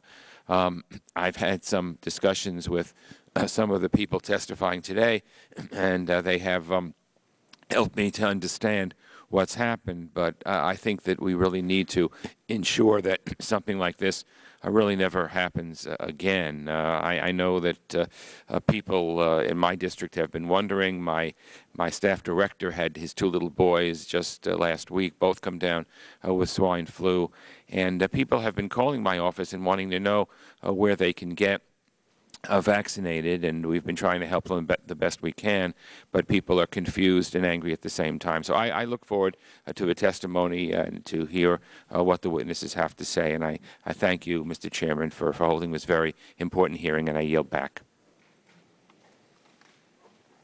Thank you, Mr. Engel. I believe we've concluded our opening statements, so we'll now proceed to the witnesses. Let me call or introduce the first panel. Starting with my left is Dr. Ann Schuckett, I hope I'm pronouncing it right, who's Director of the National Center for Immunization and Respiratory Diseases at the Centers for Disease Control and Prevention. And then we have Dr. Nicole Lurie, who is the Assistant Secretary for Preparedness and Response at the Department of Health and Human Services. And finally, Dr. Jesse Goodman, who is Chief Scientist and Deputy Commissioner for Science and Public Health for the Food and Drug Administration. Now, in accordance with the policy of the Oversight and Investigation Subcommittee, I have not done this before, but because of the policy of the Oversight and Investigation Subcommittee, all testimony at today's hearing will be taken under oath. And I am to advise you that you have the right under the rules of the House to be advised by counsel during your testimony. And I have to ask you initially if you wish to be represented by counsel, and if so, you would have to state their counsel's name. Dr. Schuckett? No, thank you. No. Dr. Lurie? No, thank you. You said no. And Dr. Goodman? No. Okay. So then we're going to stand. Each of you should stand. We're going to take an oath. Well, you're going to take an oath, I should say. You raise your right hand to take the oath. Do you swear or affirm that the testimony you are about to give is the truth, the whole truth, and nothing but the truth? Let the record reflect that the witnesses replied in the affirmative. You are now under oath. Thank you. And we'll start with the opening, 5-minute opening statement from Dr. Schuckett. I think you all know that you can submit a longer statement for inclusion in the record, but we'd like you to try to stick to the 5. Thank you. Thank you, Chairman Pallone and Stupak, Ranking Member Walden, and members of the subcommittee. I'm really pleased to be back to talk with the committee about our comprehensive response to the H1N1 pandemic and to answer your questions. A brief update on the situation. As you've heard, we released new estimates for the toll the virus has taken in the first 6 months of the pandemic, 22 million infected or ill, 98,000 hospitalized, and sadly, almost 4,000 deaths. The virus is spreading considered widespread in 46 states. In many areas, it is beginning to decrease the burden of illness, but in some, it is still on the upswing. There's been no change in the illness pattern, still disproportionately a younger person's disease. Many people with underlying conditions or pregnancy disproportionately affected with severe complications. So far, no change in the virus. It hasn't become more virulent or changed genetically. We still think the vaccine is an excellent match with this virus that's circulating. But unfortunately, the trajectory that the virus will have is unpredictable. We do not know how long this wave will last, whether there'll be multiple waves. We know that flu season can last until May, usually. We don't know how much seasonal flu strains will have, many unknowns, and that makes it even more important that we strengthen our response. Without the investments of Congress in preparedness and strengthening our ability to cope with a pandemic, we would be in much worse shape than we are today. I'll go through CDC's response, and others will talk more broadly. We rapidly identified and characterized the virus. We developed candidate vaccine strains. We carried out epidemiologic and laboratory surveillance in the U.S. and abroad to understand what was going on and direct our interventions. Our aggressive response has been science-based. We have rapidly deployed life-saving antiviral medicines and other material from our strategic national stockpile. Laboratory kits were prepared in record time and disseminated to all of the public health labs here in the U.S. and to 150 other countries. We deployed field teams to support the state and local response and continue to support the state and locals in what is very much an implementation effort at the front lines. We've issued science-based guidelines on prevention and mitigation. We expected disease to increase this fall before vaccine was available, so we worked very actively with other sectors to make the best use of antiviral medicines in high-risk people or in severe illness, to work with education on ways to better intervene in schools without as disruptive effects as we saw last spring. We've focused on businesses and healthcare workers and so forth. Communication has been a priority for all of us, and we've done outreach with new media and old media and many partners. Of course, the heart of our response is the vaccination effort right now. It's been unprecedented in its speed with which we've gotten this vaccine, but of course, like everyone, I'm disappointed in the initial production, and we've been held captive really to this slow-growing virus. However, today I can announce that there are 49.9 million doses of H1N1 vaccine that are available for the states to order. It's not as much as we wanted to have by now, or frankly what we needed to have by now, but every dose that's coming out is being rapidly moved to places where it can go into people and and help protect them. At CDC, we worked to develop recommendations to prioritize the use of scarce vaccine for those at highest risk of disease or most likely to spread. We have a distribution system that gives each state a pro rata population-based share of the vaccine, trying to have as fair a process as possible. The states and local health authorities are the implementers. They are deciding where that vaccine gets shipped. They are working very closely with the provider community, the local health departments, hospitals, with community health centers, with others, schools, for instance, where vaccination efforts can go forward rapidly. 34 states so far have initiated school-located vaccination efforts to really reach large numbers of children promptly. Not as many have been able to be completed because of the supply, but more are happening every day, and we know that the state of Maine expects to finish their school-located program by the end of this week. We have done all this mindful that the environment we live in makes communication and emphasis on the safety of vaccines for the forefront for many. And so we've done this without cutting any corners on safety and have strengthened our safety monitoring system to address any unanticipated problems. We're working hard with partners across government and in particular with the state, local, and tribal authorities who are directing the program where they are. They have been working tirelessly to make this succeed, and I'm happy to detail some of the efforts they've been making in the comment period.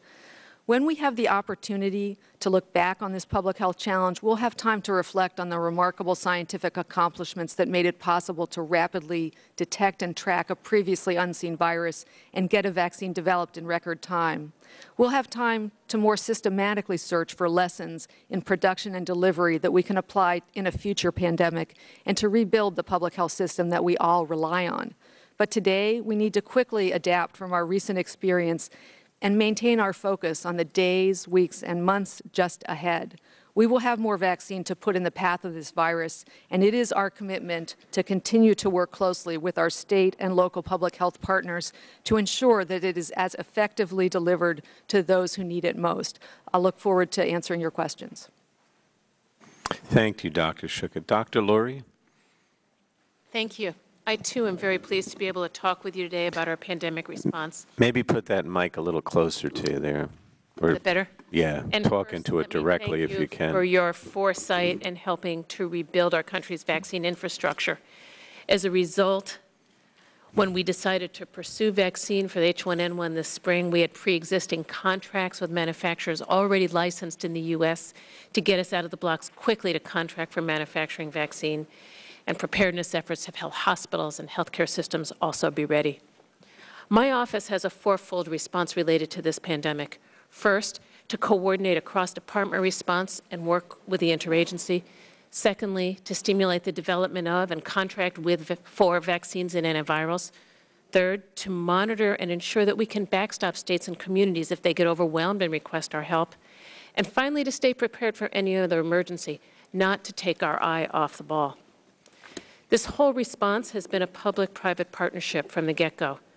Starting with vaccines, as you know, we developed a new vaccine with unprecedented speed, and this was really made possible by investments in basic and clinical science, manufacturing, regulatory processes, and would not have been possible at all without our partnerships with industry.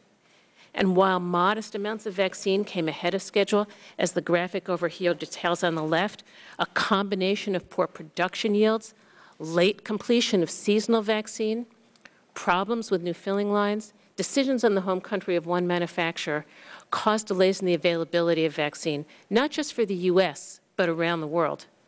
And while the number of doses that's been produced and distributed in ministers continued to grow, we remain vigilant. To ensure a steady supply of vaccines, we talk with manufacturers almost every single day. We constantly monitor the progress of every lot produced, working to make up ground wherever possible. And right now, we have full-time staff in the facilities of two of the manufacturers. In addition, Secretary Sebelius and I have spoken directly with CEOs, actually on several occasions, seeking to identify opportunities to work together to be sure that there are no arcane kinds of obstacles in the way. And while these delays are really frustrating to everyone, we do need to remember that the virus is the real enemy here.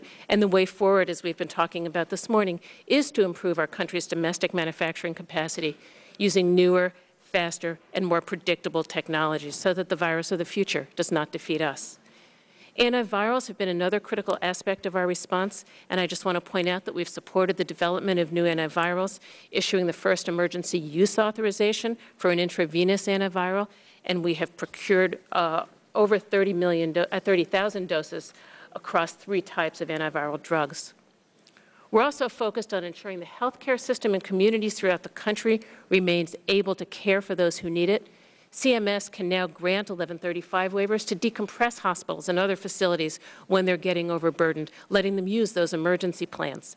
And we stand ready to deploy federal assets when necessary, including vaccination teams, clinical and laboratory staff, and temporary medical facilities.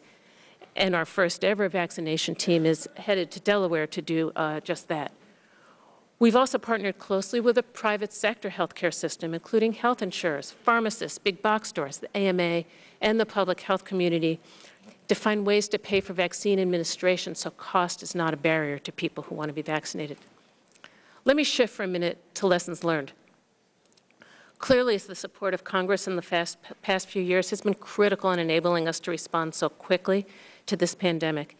And yet it is clear the chronic underinvestment in public health, whether at the federal, state, or local levels or in the manufacturing infrastructure has real-world consequences, and we cannot afford to let this happen again, ever.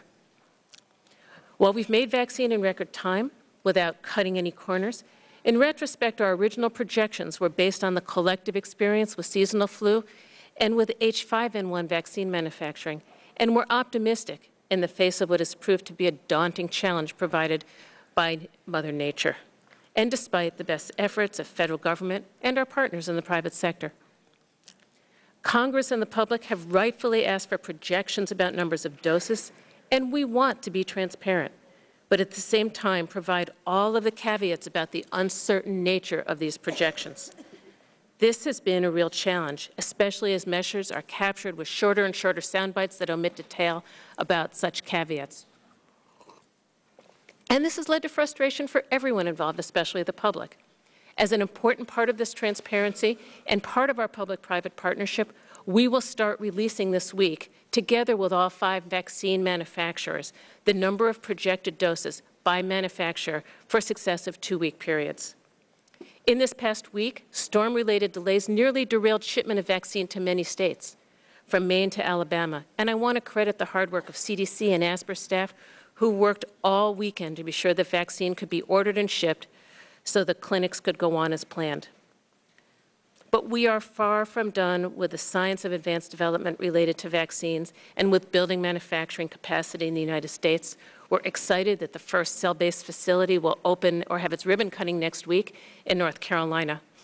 But my fear, frankly, is when this is over, we'll decide we don't need to worry about a pandemic for the next 30 years. Nothing could be more dangerous. Despite these challenges, I think that much of what we've learned, and frankly continue to learn through this pandemic, and in the investments we've made to address it, will serve us well in confronting future public health emergencies, as well as for day-to-day public health for years to come. I, too, look forward to your questions. Thank you, Dr. Laurie. Dr. Goodman? Chairman Stupak, Chairman Pallone, and members of the subcommittee, I really appreciate the opportunity to be here today to describe FDA's activities in this response. First, when this influenza virus emerged in the spring, we said this can't be business as usual, and we immediately stood up an incident command system response with several teams, for example, in antivirals and vaccines, and this enabled us to mount a very flexible and rapid response with our partners inside and outside of government. In vaccines, our vaccine team acted immediately along with CDC to begin the steps to produce a vaccine even before there was a decision or knowledge that we were going to need one. As you heard, in record time, vaccine was produced and became available. And I can assure you everyone in this effort, government and industry, has done everything possible to get as much vaccine to as many people as quickly as possible without cutting corners. And I know this committee is concerned that a vaccine be safe. A very important perspective here is that the entire world is struggling with the biology of this virus, the challenge of reduced manufacturing yields, and frankly, the entire world is struggling with inadequate vaccine manufacturing infrastructure. Yet despite these challenges we faced in the United States and the frustration we've been talking about, this country is one of the first to mount an effective large-scale immunization campaign. Now, many people have asked us at the FDA, how can we be confident in a vaccine produced so quickly? We have this paradoxical situation where many people really want vaccine and many people don't trust it. Well, I'd like to say that the answer is straightforward and to reassure the American people. The vaccines we've approved are made with methods that are tried and true. Every year, FDA and vaccine manufacturers follow a series of very specific, careful steps to produce new influenza vaccines every single year. And these steps have produced safe vaccines year after year, adding up to hundreds of millions of doses manufactured and used in the United States. And we followed this exact same scientific and regulatory approach for this 2009 H1N1 vaccine.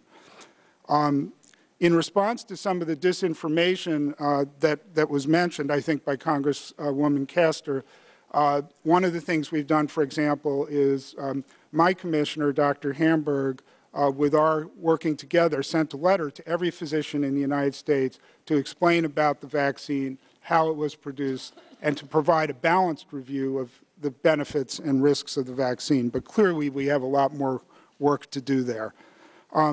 You heard from the others that your investments in pandemic preparedness have been critically important. With respect to domestic capacity, I want to say that in May, FDA, in an accelerated manner, licensed an additional facility at Santa Fe Pasteur and Swiftwater that the company has said has dramatically increased its ability to produce vaccine, and that is helping us now, so that's important. But clearly, we have much, much more to do. I would also say during this response, we've worked with HHS to bring online multiple additional filling lines to help make sure we can get the vaccine that's produced out there as quickly as possible. Now, on September 15th, we licensed 4 vaccines against the influenza virus, a 5th last week. And I also wanted to point out that, again, in a very collaborative effort with the CSL manufacturer who submitted data to us, we were able to extend the approval of CSL's vaccine to include children down to 6 months of age who we're very concerned with. Now, while we expect these vaccines to have the same excellent safety record as seasonal vaccine every year, we're taking nothing for granted, the same intensive oversight of these facilities, the enhanced safety monitoring Dr. Shukett mentioned, and I want to point out that every single lot of vaccine must be evaluated, tested, and then released by both FDA and the manufacturer before it's used in people. Now, because of the limited time, I won't go into the work we've done on antivirals and diagnostics. I do want to say that we've prevented, for example, through emergency use authorizations, discarding of antivirals that we scientifically know is safe to use, and that's helped avoid shortages. Diagnostics have been fielded in record time, within weeks of a new disease, thanks to CDC's effort and our work with them collaborating to evaluate those. You've heard about protecting the public from fraudulent and counterfeit products. We almost immediately put a team in place to surf the internet, to deal with consumer complaints.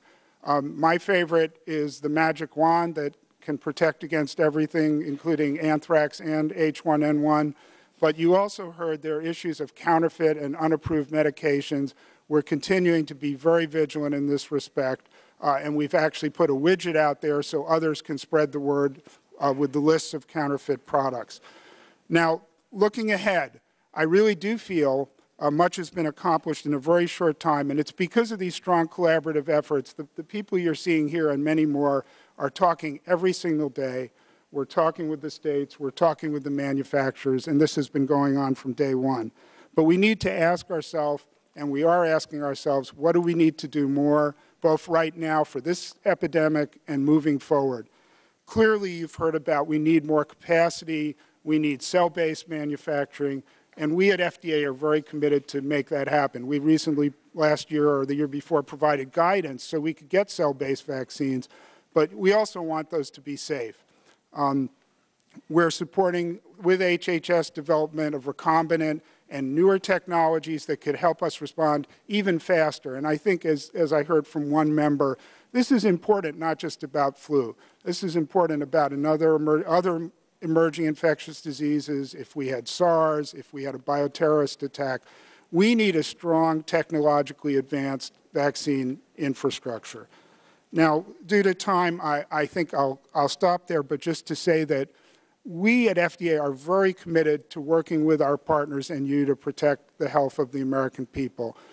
We've moved forward with a very flexible, rapid response while taking our responsibility about the safety of these products very seriously. We really want to encourage strengthening our infrastructure here. I also want to mention again that this is a global issue, and we in the United States can work with global partners to strengthen the global response. None of us are safe and well protected from infectious diseases until we all are. So I thank you for your support for public health, your support for the FDA, and your interest in this issue. Thank you very much. Thank you, Dr. Goodman, and thank you to all of you. The way we proceed now is we have a 5-minute period of questions from members going back and forth, Democrat, Republican. For members who passed on their opening, they get 7 minutes. They get to add their opening to the 5. I'm going to start with myself, and I want to start with Dr. Shukett. The biggest concern that I hear from my constituents is about the distribution. And I know that the CDC has guidelines for distribution, but basically leaves the distribution up to the states as long as they meet those guidelines. My concern is whether that's a good way to go about it. I mean, I suppose, you assume that the states and the locality, since they're closer to people, would have would be the best way to distribute, but that's been seriously questioned in the last few months or so. And of course, being from New Jersey, the biggest issue has been the Wall Street companies, Goldman Sachs, Citigroup. I literally, being from New Jersey, hear about this constantly. Why is it that New York, I guess, gave Goldman Sachs and Wall Street firms the opportunity to do this? I'm told that employer-based distribution is meets your guidelines, and perhaps it was assumed that they would do well since they have health clinics and have a good distribution amongst their employees. But I guess the concern would be, if you leave the distribution to those who do it best, and the ones that do it best happen to be high-powered Wall Street firms, then there are two concerns. One would be, does that make sense, given that maybe a hospital or school might not do as well a job as distributing, but there's a greater need? And then the second thing is whether or not some of these firms would only give it to high-risk people, and as opposed to maybe their CEOs or somebody else. So, I mean, that's the concern. I mean, my question really would be, why does the CDC leave it up to the states to create the plan for distribution? And wouldn't it perhaps be better to have, some other federal mechanism rather than doing it this way? And what prevents, somebody like Goldman Sachs, getting it when it maybe should be going to a clinic and monitoring how they go about it? Thank you. The CDC issues national standards about the populations at greatest risk for disease that are recommended to receive vaccine when there's a scarce situation. So we issue that as a national level setting. We leave it to the states or the large cities like New York City to find the best ways to put vaccine in the path of the priority populations, to identify the venues. New York City actually put hospitals and doctors' offices first. They put employer clinics in a lower tier, and small numbers of doses went to some employer. But the problem that I'm hearing, and I don't have a lot of time, is that in some of those cases, I don't remember which Wall Street firm it was, they actually had excess and didn't need it. So, you could argue that maybe they're getting fewer dosages, but, it may very well be that maybe all or most of what they got should have gone to the hospitals because there's a greater high-risk pool there. Yeah, I think that. And how do we prevent that? Yeah, I think that that issue was of concern to all of us. Dr. Frieden sent a letter out to all of the health officers and reminding people about our priority groups and how critical it is for all of us to adhere to them. Every provider or venue that gets vaccine signs an agreement that they're going to follow the recommended target populations. So no, and I understand that. I'm not suggesting, although some have, that Goldman or others are giving it to people other than the high risk, although some are concerned about that. But it's just that, have you thought about the fact that, if you do it that way, or if the states do it that way, it may be giving it to people that have a better distribution network within their employers, but they may not have as great a need. Or, I mean, it's sort of like, when there's a grant program and the guy that does the best, has the best grant application person gets the grant, whereas maybe there's a greater need for the person who doesn't have an expert to do it, Yeah. We have had a major commitment to vulnerable populations and to the underserved, and to make sure that we're not leaving behind those without good access. Most of the states have carried out these larger mass clinics to get people who do not have doctors' offices to go to. Well, if you could just, I don't know if you have it, but I would like to see, maybe get back to me at some point and to talk about, why this kind of distribution is better, as opposed to maybe looking at some kind of a federal alternative. I don't know to the extent that you've looked at that, but if you could get back to us. at some point. And then the other thing I wanted to ask Dr. Lurie is that when Secretary Sebelius testified before the committee on September 15th, I mean, basically left us with the feeling that we're on track in terms of adequate supplies of vaccine.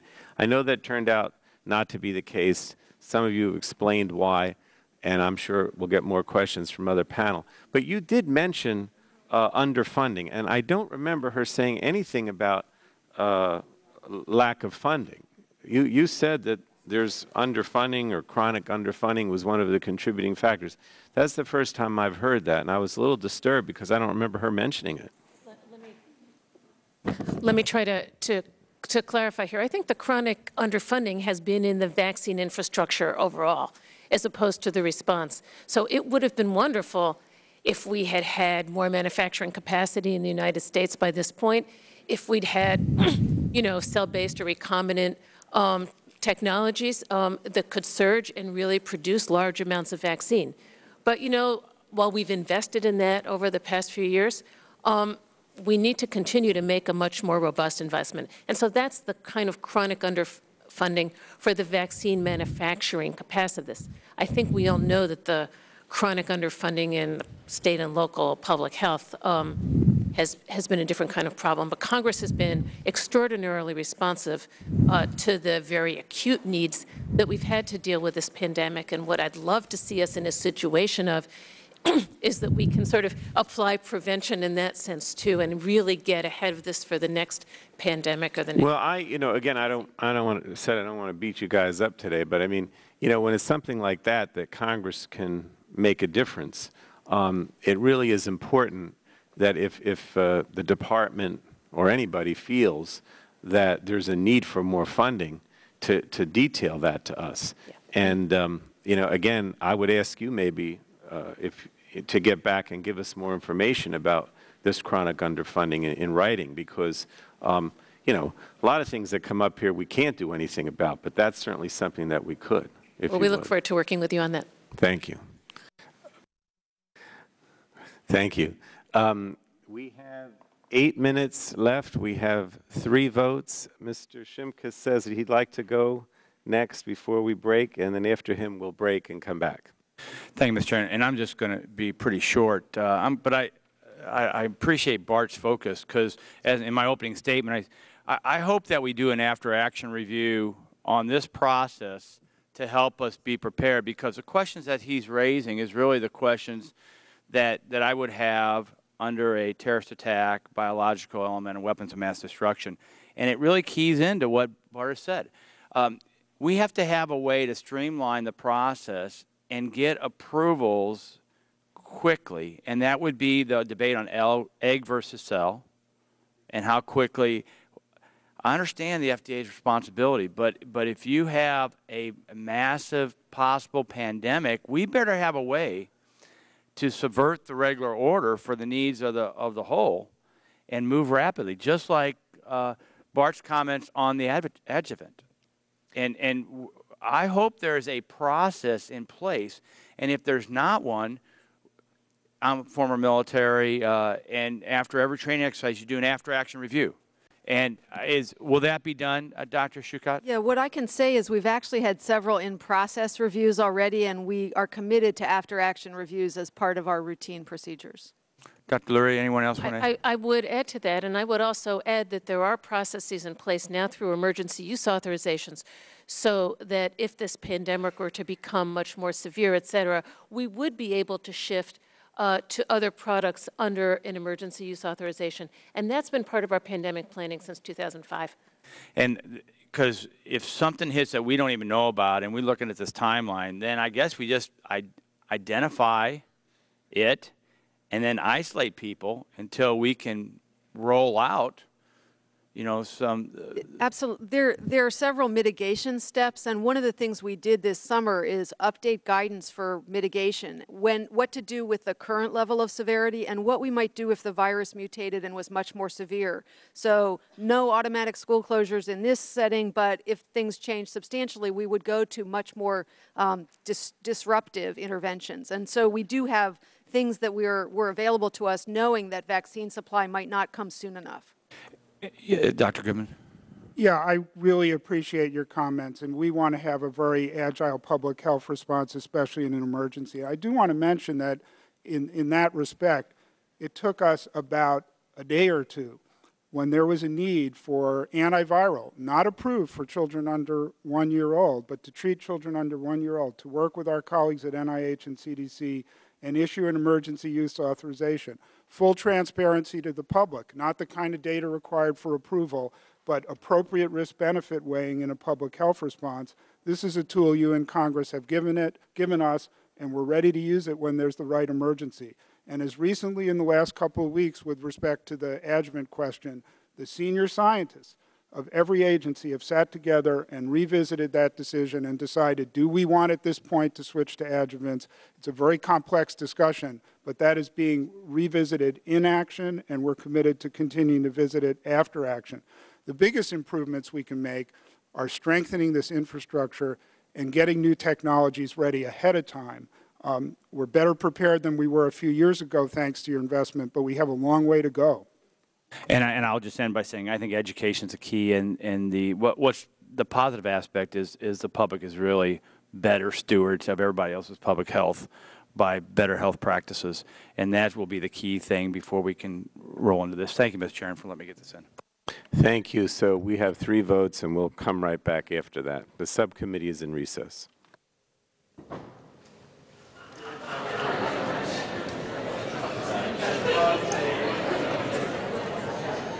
Well, let her. The subcommittee will reconvene, and our next member is the gentlewoman from Wisconsin, Ms. Baldwin. Thank you, Mr. Chairman.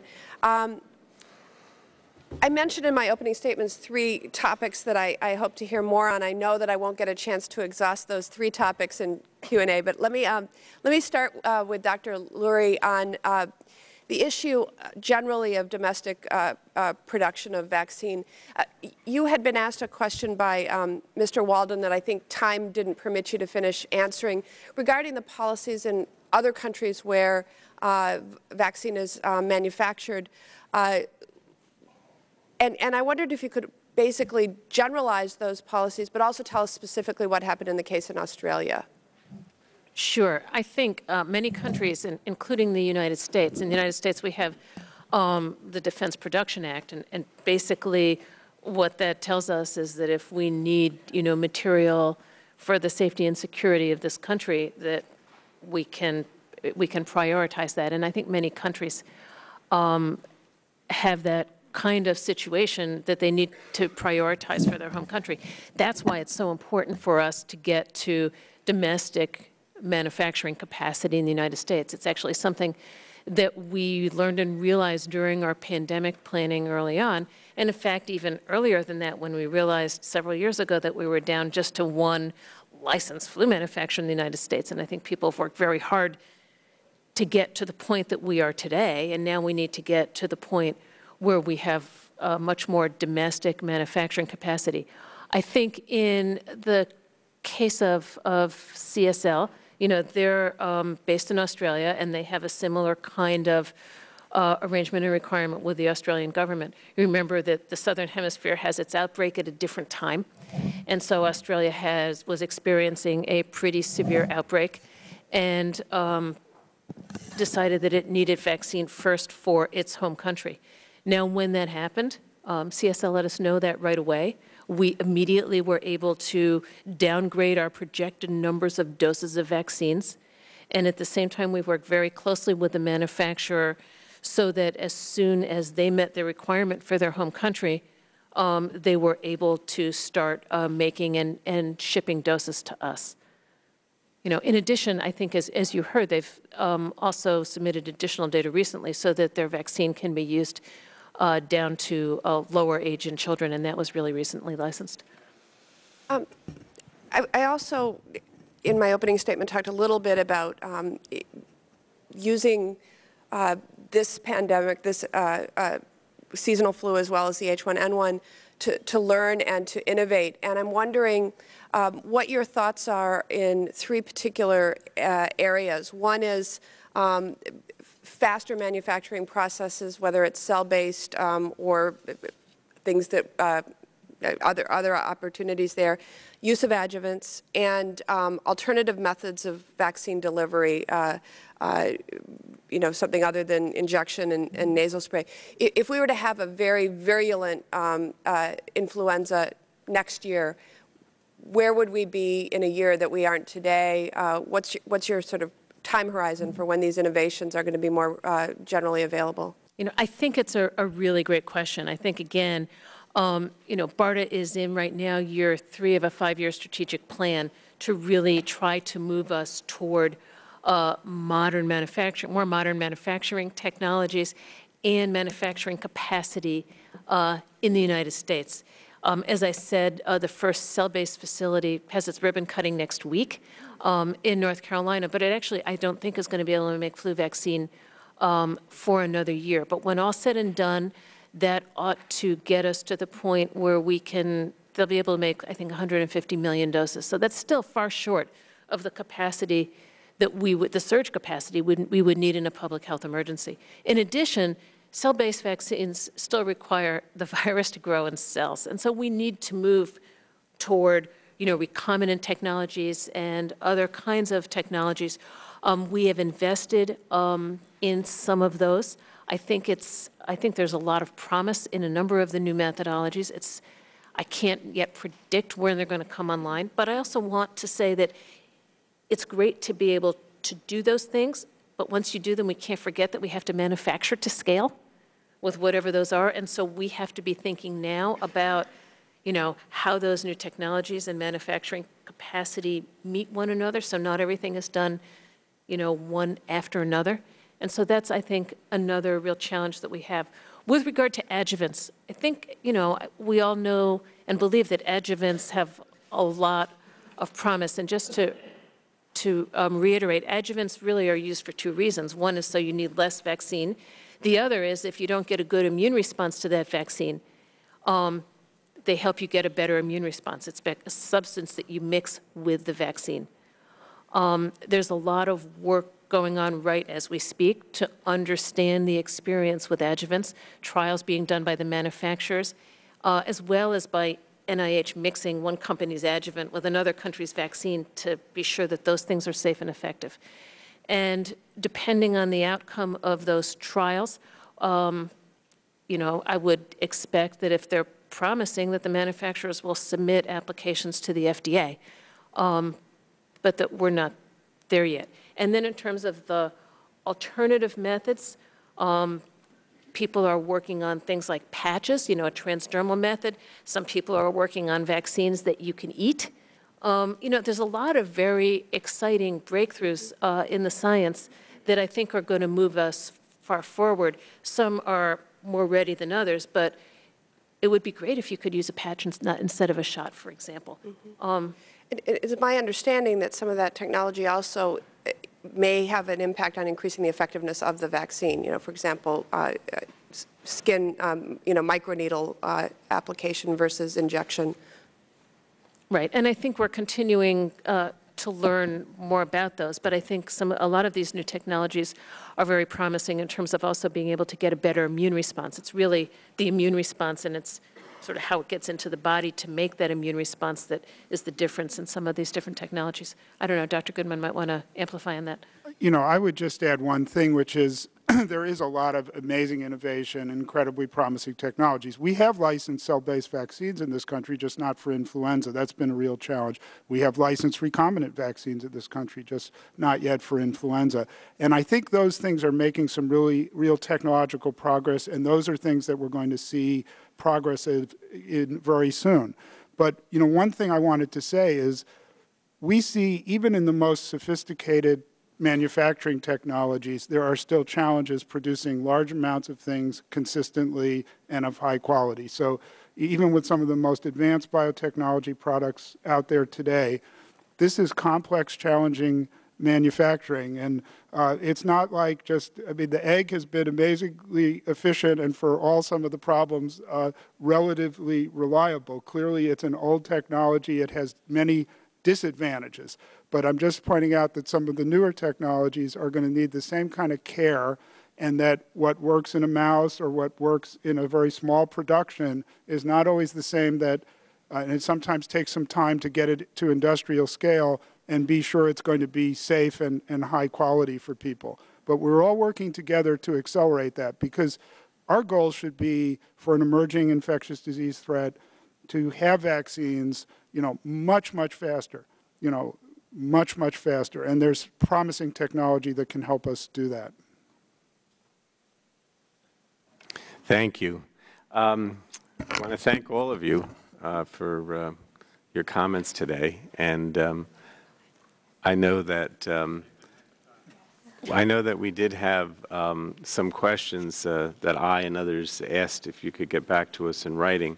The process is that members can submit additional questions in writing to you, and usually they're supposed to be submitted within the next 10 days, so you may get some additional written questions to respond to as well. But thank you very much, really, for such an important issue and that you're so involved in it. You had some comments? Well, I just wondered if it might be okay if I just responded to something I heard in a couple of comments earlier, because I was just very concerned, and we haven't really had a chance to, I think, correct some misunderstandings here. And that has to do with vaccines going to Guantanamo or vaccines going to terrorists. There's no vaccine on its way to Guantanamo. There's no plan to vaccinate terrorists or Khalid Sheikh Mohammed ahead of anybody else right now. There's a program that's handled by DOD, but I think it's one of those things that gets out there in a soundbite and it sort of travels virally, and there's a lot of misinformation out there. There's no vaccine on its way there. All right. Thank you very much. And did you want to, I'm sorry, Mr. Gingry's here. He hasn't had a chance to ask a question, so go ahead. The gentleman from Georgia is recognized. Mr. Chairman, thank you. I'm pleased that the first panel is still here. I have some concerns, and I, in the interest of full disclosure, I've been a bit of a doubting Thomas as a physician member about our response to this crisis, this pandemic as it is now. And of course, my great concern was us creating a pandemic of fear. I think we have certainly done that, and we also have, since 2006, when we were dealing with avian flu, probably in the aggregate have appropriated something like $12, $13 billion.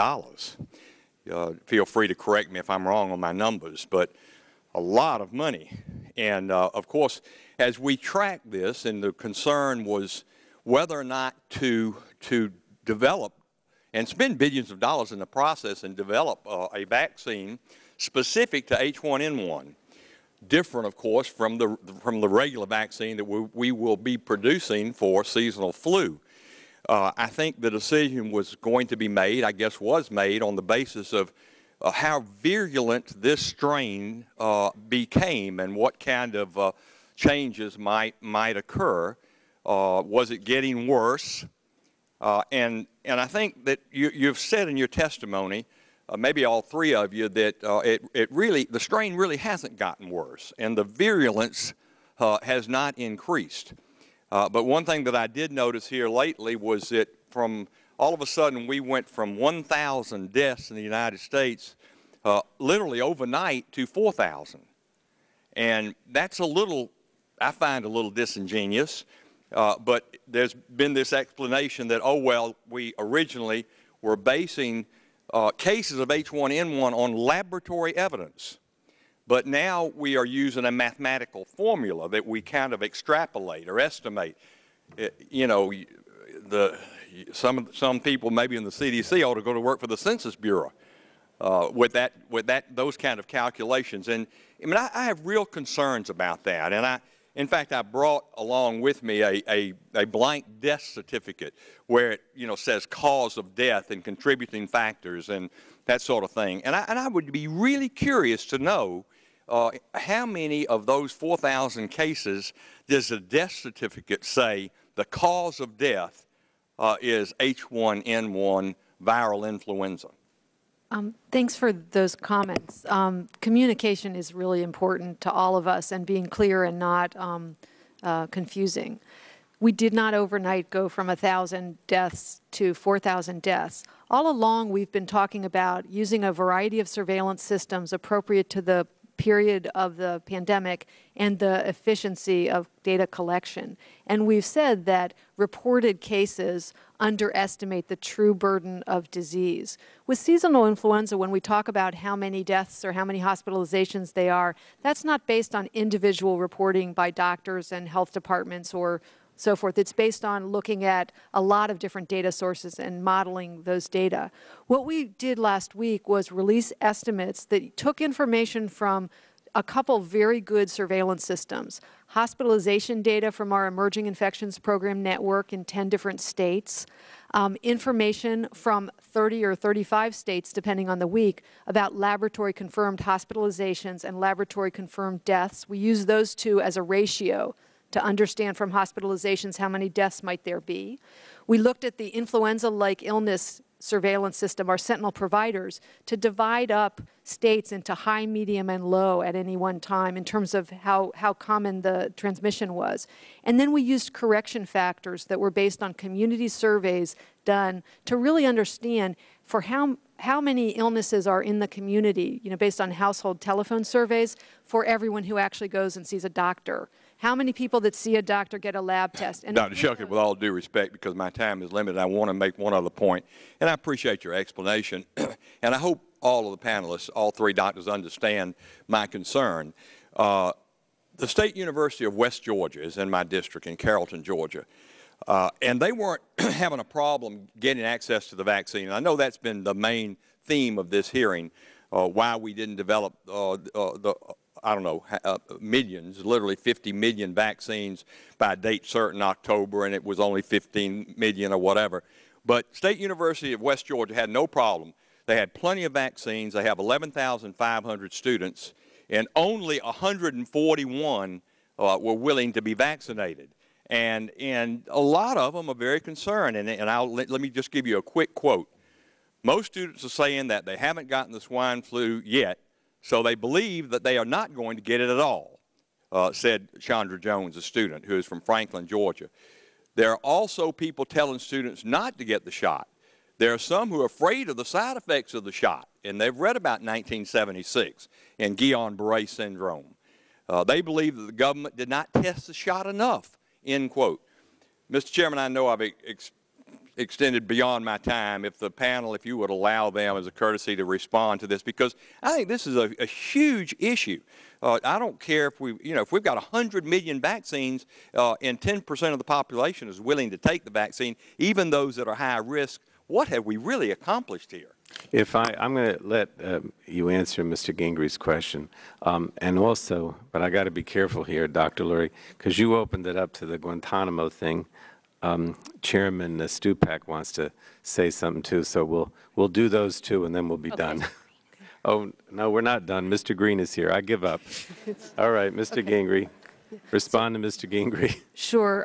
You raise one of the most challenging aspects of this pandemic. At the very same time, people are waiting in line, driving hours to find vaccine. We have supply way in excess of demand in some communities. We have huge information needs to fill, and I think we are really committed to break the myths about the safety of this vaccine, what we do know and what we don't know.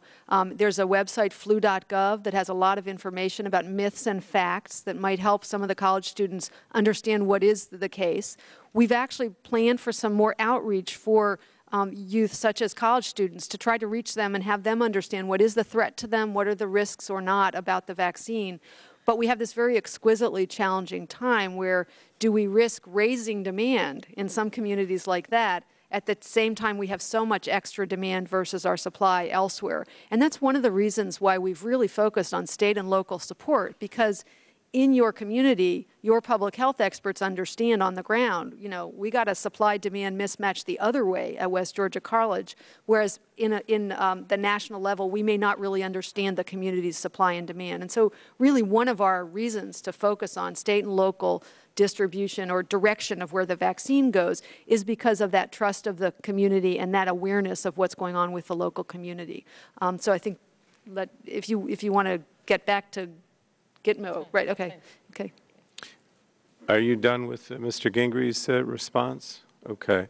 Mr. Green, let me just explain what happened. Is it looked like we were done and there was nobody here. So Dr. Lurie asked to take some time to talk about terrorists in Guantanamo, and Mr. Stupak just wanted to clarify and ask a question about that, and then we'll go to you. Dr. Lurie, you don't have anything to do with the military and getting the control of the drug to the military, do you?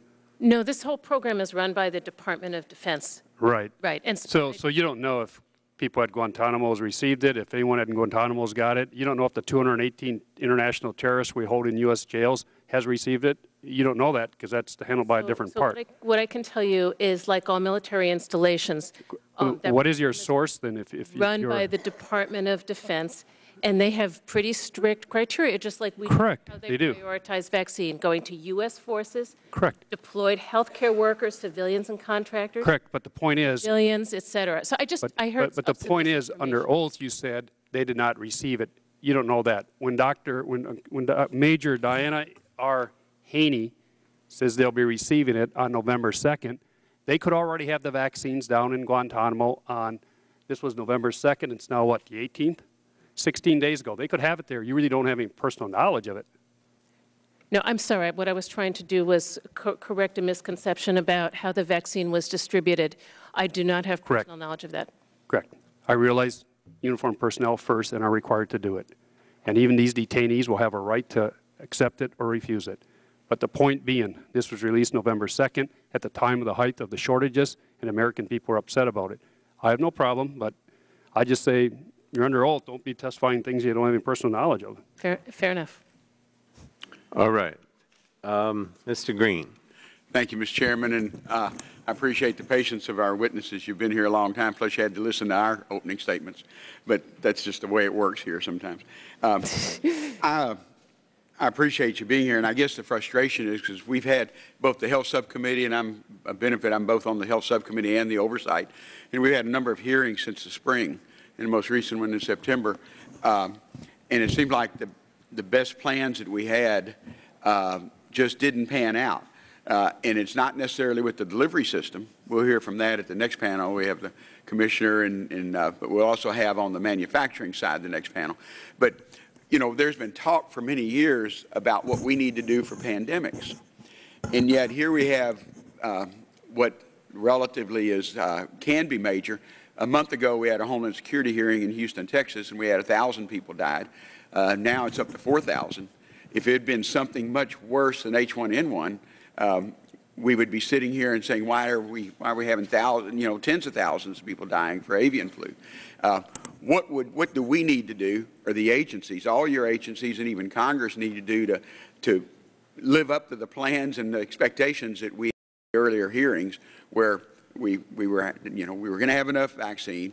The distribution system was there. Right now, we don't know if the distribution center is there simply because we don't have enough vaccines, although we know something's working because people are lining up all over the country to receive it.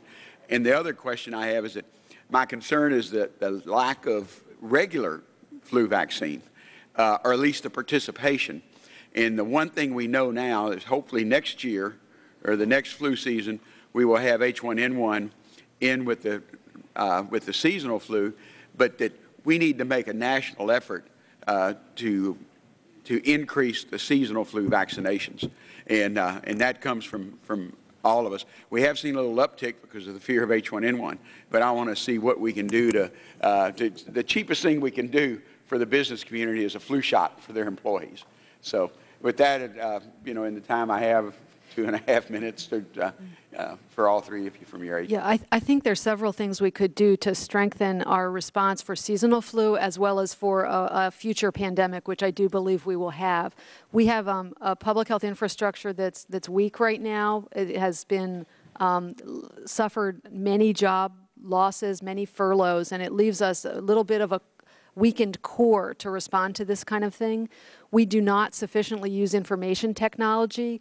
that could help connect the electronic health records in the private healthcare system with public health needs. We could do much better targeting of priority groups if we had better information systems. Some states have immunization registries that work pretty well, but they don't often reach to adults. We don't have a strong adult immunization program in the U.S. Adult providers haven't yet really stepped up the way pediatricians have to use prevention as at the forefront. And I appreciate that, and we're going to run out of time.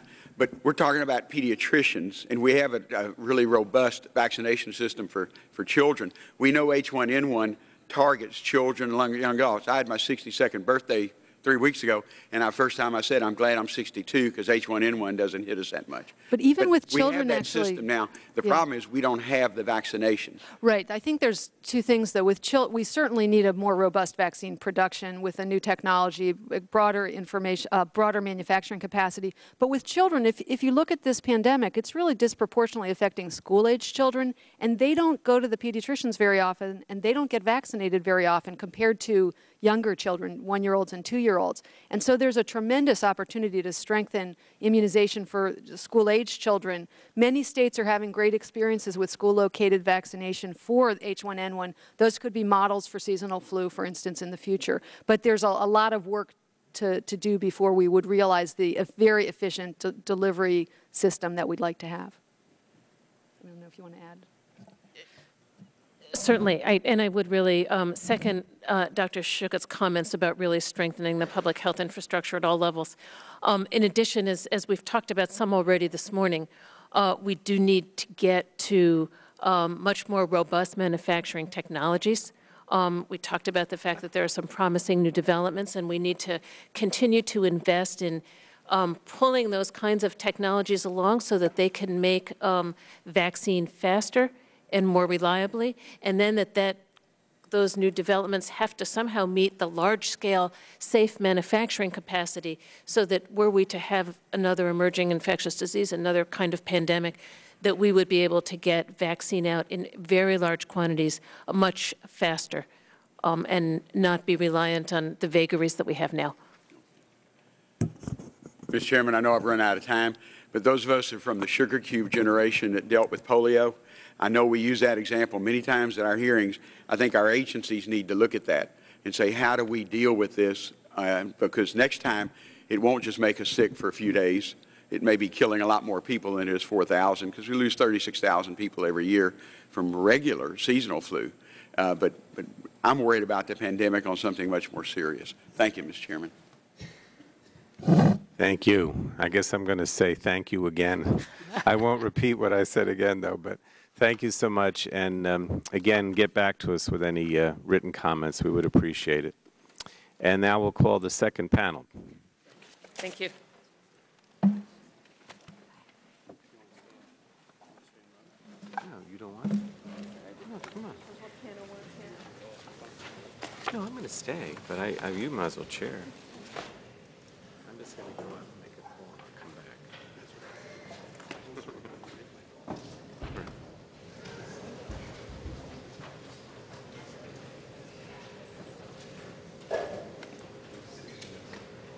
We've done a little switching here, and we'll call our second panel witness up. This panel includes Mr. Paul Perrault, President of CSL Biotherapies Incorporated, Dr. Vas Narasimhan, hopefully I said that right, is President of Novartis Vaccines USA.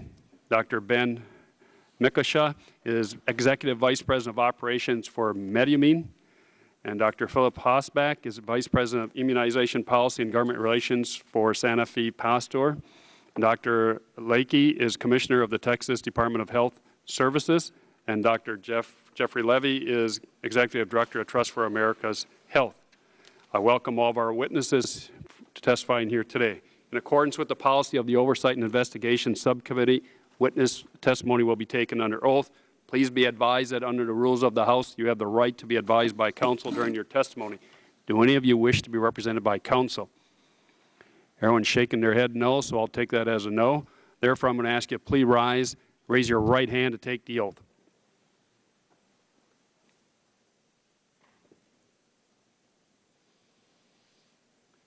Do you swear or affirm testimony you're about to give to be the truth, the whole truth, nothing but truth, matter pending before this committee? Let the record reflect the witnesses have replied in the affirmative. You're now under oath. We will now hear a 5-minute opening statement from each of our witnesses. You may submit a longer statement for inclusion in the hearing record. Mr. Perrault, we'll start with you. And for 5 minutes, please, sir, your opening statement.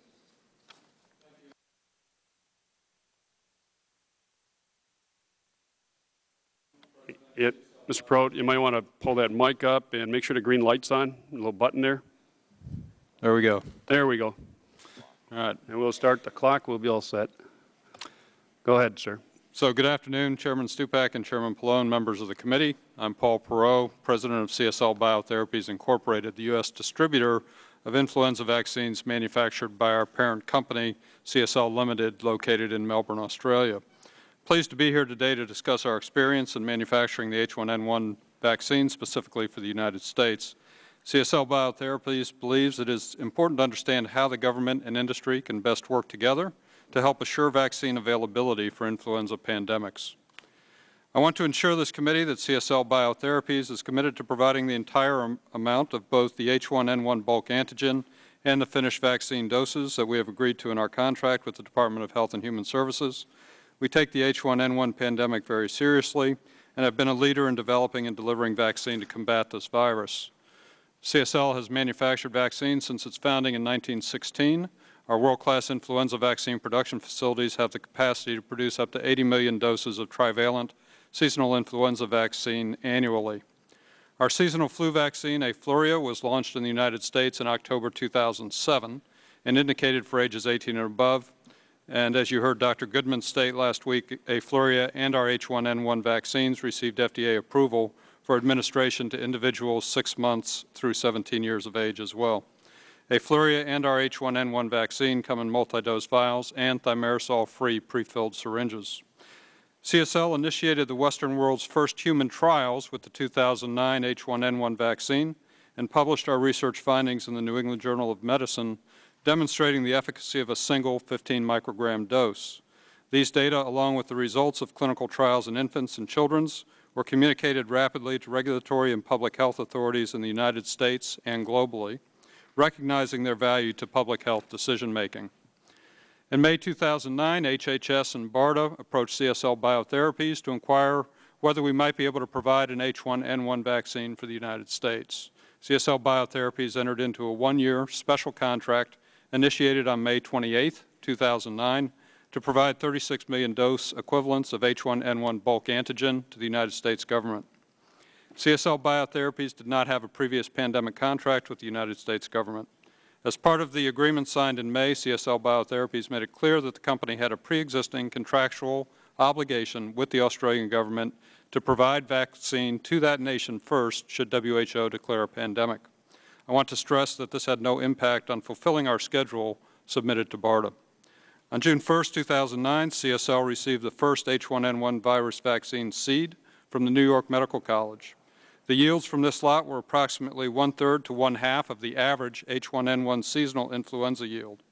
As a result of these low yields, CSL formally communicated to BARDA a delay to the overall timing of the H1N1 bulk antigen delivery. On the 18th of August, CSL received a new vaccine virus seed that was introduced into the manufacturing process.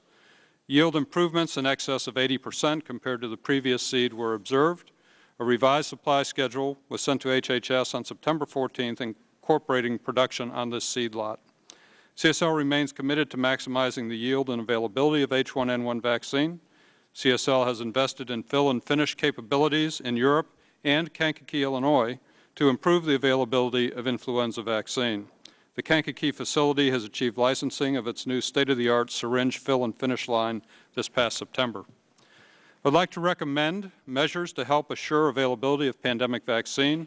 First, I would recommend there be a focus on producing a greater assortment of influenza seed lots earlier that can be utilized in the creation of future pandemic influenza vaccines.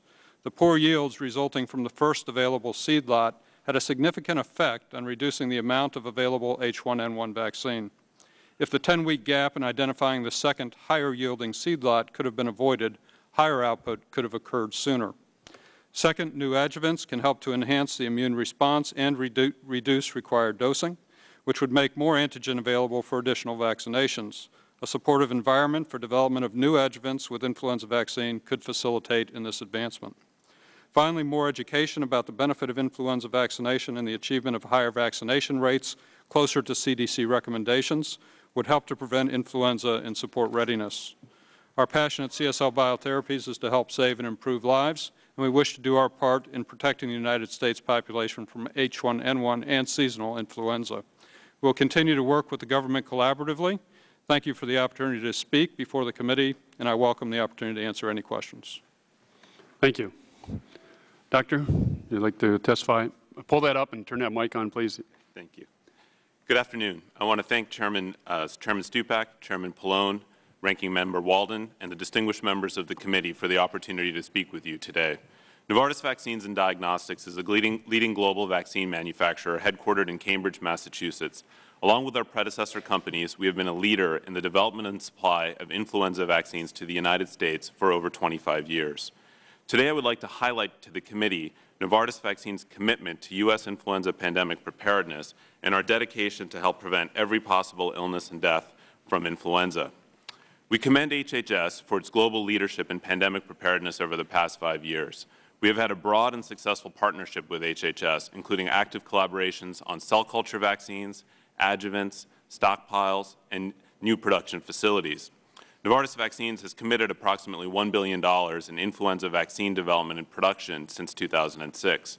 Importantly, with HHS support, we are constructing the first flu cell culture manufacturing facility in the United States, located in Holly Springs, North Carolina, and with its ribbon cutting later this month. This facility will help ensure the rapid availability of pandemic vaccine for the American people in the future. For this pandemic, we have continued our commitment to U.S. pandemic response and public health. First, in May, we voluntarily dedicated the entire vaccine output from our manufacturing facility in Liverpool, England, to the United States. This facility represents over half of our global egg-based manufacturing capacity. We did this because of our long partnership with HHS, foregoing the potential opportunity to quadruple the output of this facility using our MF59 adjuvant. Second, our entire organization has worked around the clock to support U.S. vaccine production. We've made large new investments, added 300 additional staff, accelerated new production lines, and have been operating our production facility with a high level of quality and efficiency. Third, we rapidly started and enrolled a broad range of clinical trials in more than 9,000 children and adults in less than 3 months. Our data showed in early September a single dose as opposed to 2 is adequate for adolescents and adults, and we recently showed that a half dose might be sufficient. Fourth, we have prepared for HHS to use our MF59 adjuvant that is currently licensed and being used exclusively in our products outside the U.S. for H1N1.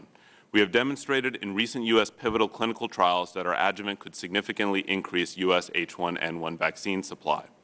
Fifth, we successfully supplied 27 million doses of seasonal flu vaccine to the U.S. by early October. Now, most importantly, in partnership with the U.S. government, we have overcome tremendous challenges to produce a safe and effective pandemic vaccine in less than 3 months. These challenges have included low yields, multiple production uncertainties, and compressed timelines. Despite these challenges, as of today, Novartis Vaccines has shipped over 18 million unadjuvanted doses to the U.S. government, and we are fully on track with our production, a tremendous joint accomplishment. We also believe, based on the experience this year, there are important opportunities to improve pandemic preparedness in the future. These opportunities include the need to move manufacturing into the 21st century for influenza vaccines using new technologies, such as our cell culture-based technology now being used, licensed for seasonal and pandemic use in Europe. There's a need to accelerate regulatory pathways for novel influenza adjuvants and pandemic vaccines. We need to develop new testing methodologies to speed up vaccine formulation and quality release, which can often slow down vaccine availability. We need to maintain the strategic national stockpile for rapid deployment in the case of a severe pandemic. And finally, as noted by other members, we must support seasonal influenza vaccination demand to ensure that suppliers are not forced out of the market, as has happened in the past. Novartis Vaccines continues to do everything possible to maximize the rapid supply of a safe and effective vaccine in close collaboration with HHS. We believe that when taken into full context, the productive public-private partnership to produce, test, and deliver a safe and effective H1N1 vaccine to the U.S. has been a remarkable success. We are fully committed together with HHS now and in the future to ensure we achieve our shared goal of preventing every influenza case in the United States. Thank you. I welcome your questions. Thank you, Dr. McKelsa. Your testimony, please. Turn the green light on and blow it forward. Thank you. Okay. Chairman Stupak and Pallone, ranking members, Walden and Dean, members of the committee, thank you for the opportunity to address you today. My name is Ben Magilse. I'm the Executive Vice President of Operations for MedImmune, and I'm also chairing the MedImmune's H1N1 Preparedness Committee. MedImmune's changed the landscape of influenza vaccination when we launched FluMist in 2003, representing the first innovative development in flu vaccines in over 60 years. This year, MedImmune has contracted with BARDA to deliver nearly 42 million doses of intranasal vaccine based on our FluMist technology. Between September and 2009 and February 2010, we plan to deliver those doses. The 42 million doses of H1N1 vaccine, along with fulfilling our commitment of 10 million doses of seasonal vaccine, represent an increase of 700% in MedImmune's vaccines production compared to last season. Importantly, MedImmune's manufacturing for H1N1 had no impact on our commitment to deliver 10 million doses of seasonal vaccine. In fact, we were able to accelerate seasonal delivery, and we delivered the first H1N1 vaccine this season to BARDA. Due to manufacturing efficiencies and high vaccine yields unique to our technology, the intranasal vaccine was the first available and remains a significant proportion of the vaccine available to date. We have finished the manufacturing of all 42 million bulk doses of vaccine, all of which is now on U.S. soil. We are now in the process of filling the vaccine in the specialized single-dose nasal sprayers.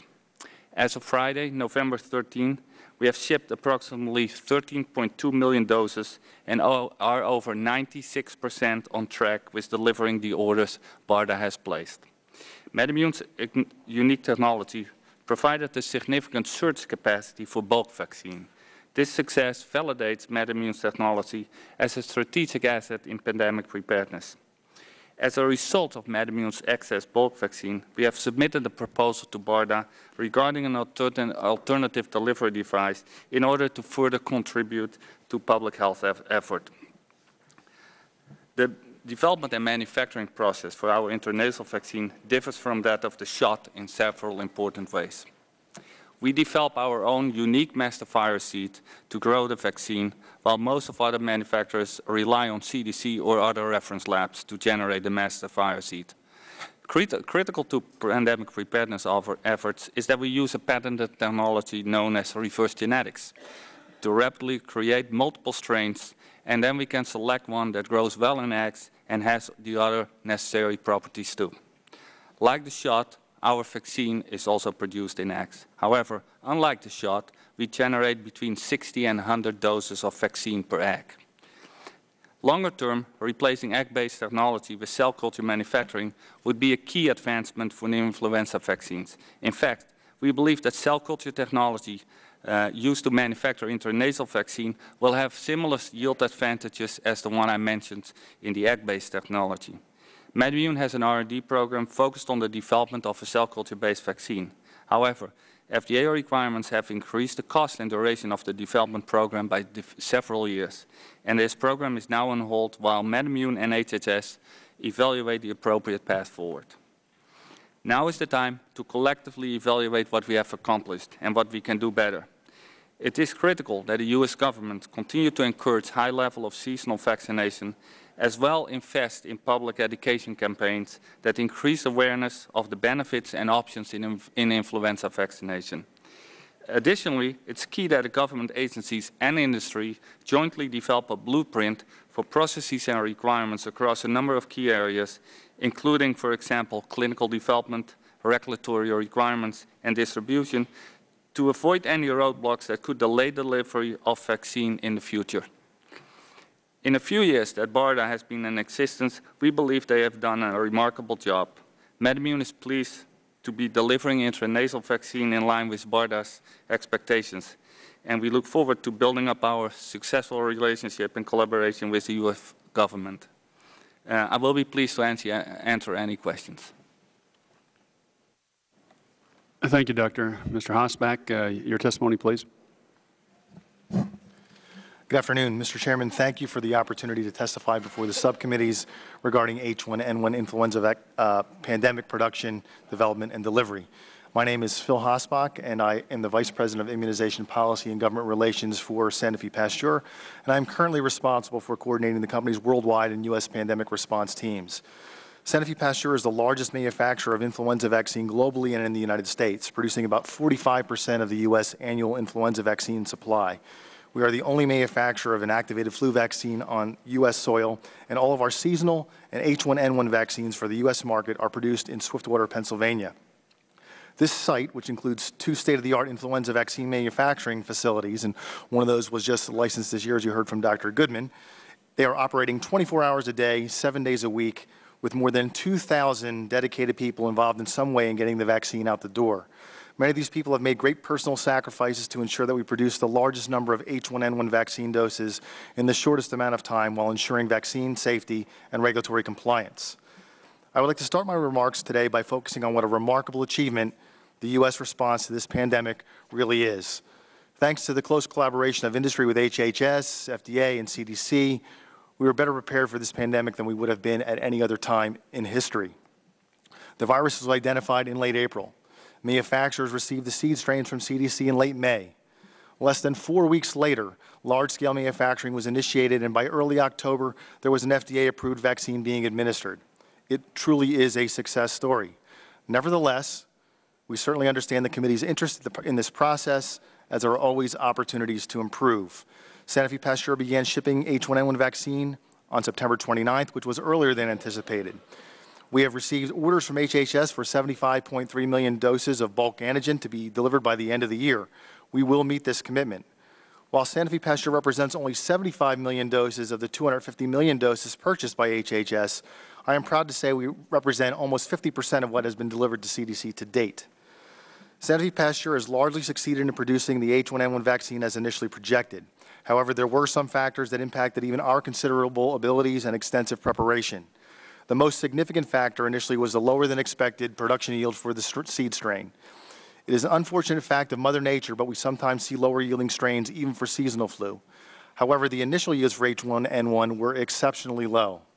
Utilizing our expertise, we have been able to optimize the productivity of the seed virus. Our current H1N1 yields should not be a significant factor going forward. Since April 30th, we have participated in weekly phone calls with HHS agencies, including BARDA, CDC, FDA, and NIH, during which we provided ongoing updates. We have always been transparent about our progress. We now project that we'll not only catch up completely, but we may even be ahead of schedule in the coming weeks. The media coverage regarding H1N1 vaccine shortages have spurred some to question whether the egg-based manufacturing technology might be outdated. The egg-based vaccine production method we currently use has seen many technological advancements and is a very sophisticated process that has proven adaptable to emergency situations like the current pandemic. In fact, this year provides us with an opportunity to directly compare the availability of flu vaccines produced with egg-based technology and those produced in Europe using cell culture. In the end, each of the methods used produced clinical lots within similar timeframes, and large-scale production was initiated at nearly the same time.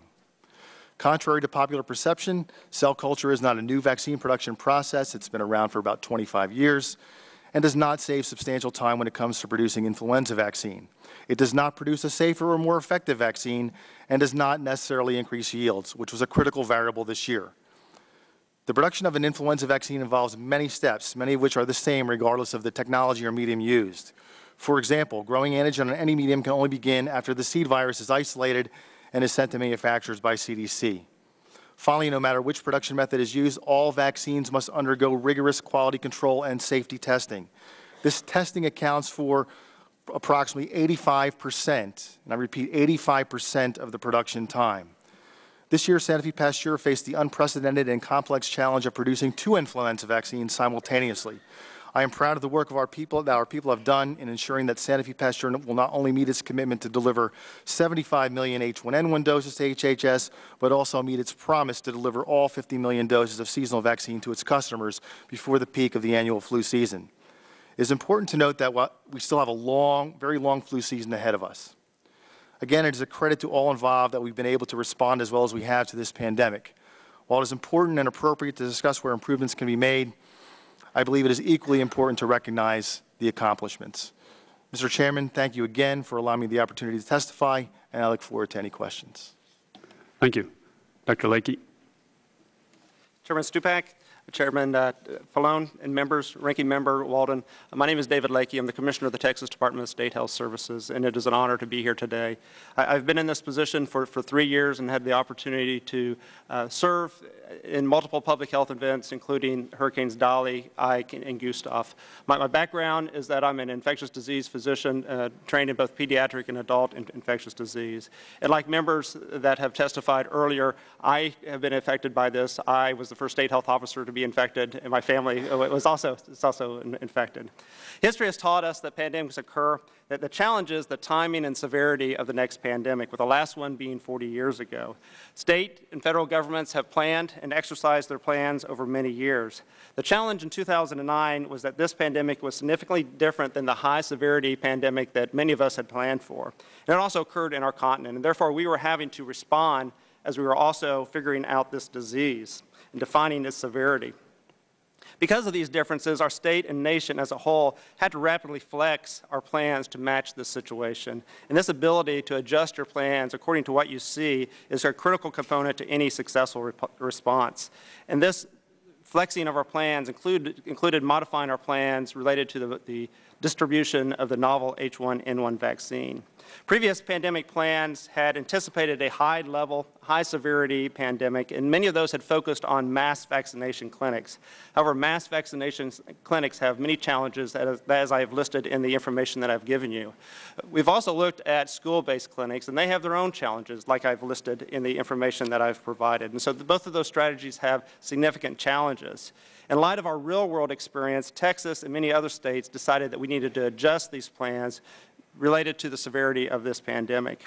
We decided to use the private sector and the public health providers, the local health departments, the FQHCs that are in our state, as much as possible to provide the vaccine to the patients that they usually care for.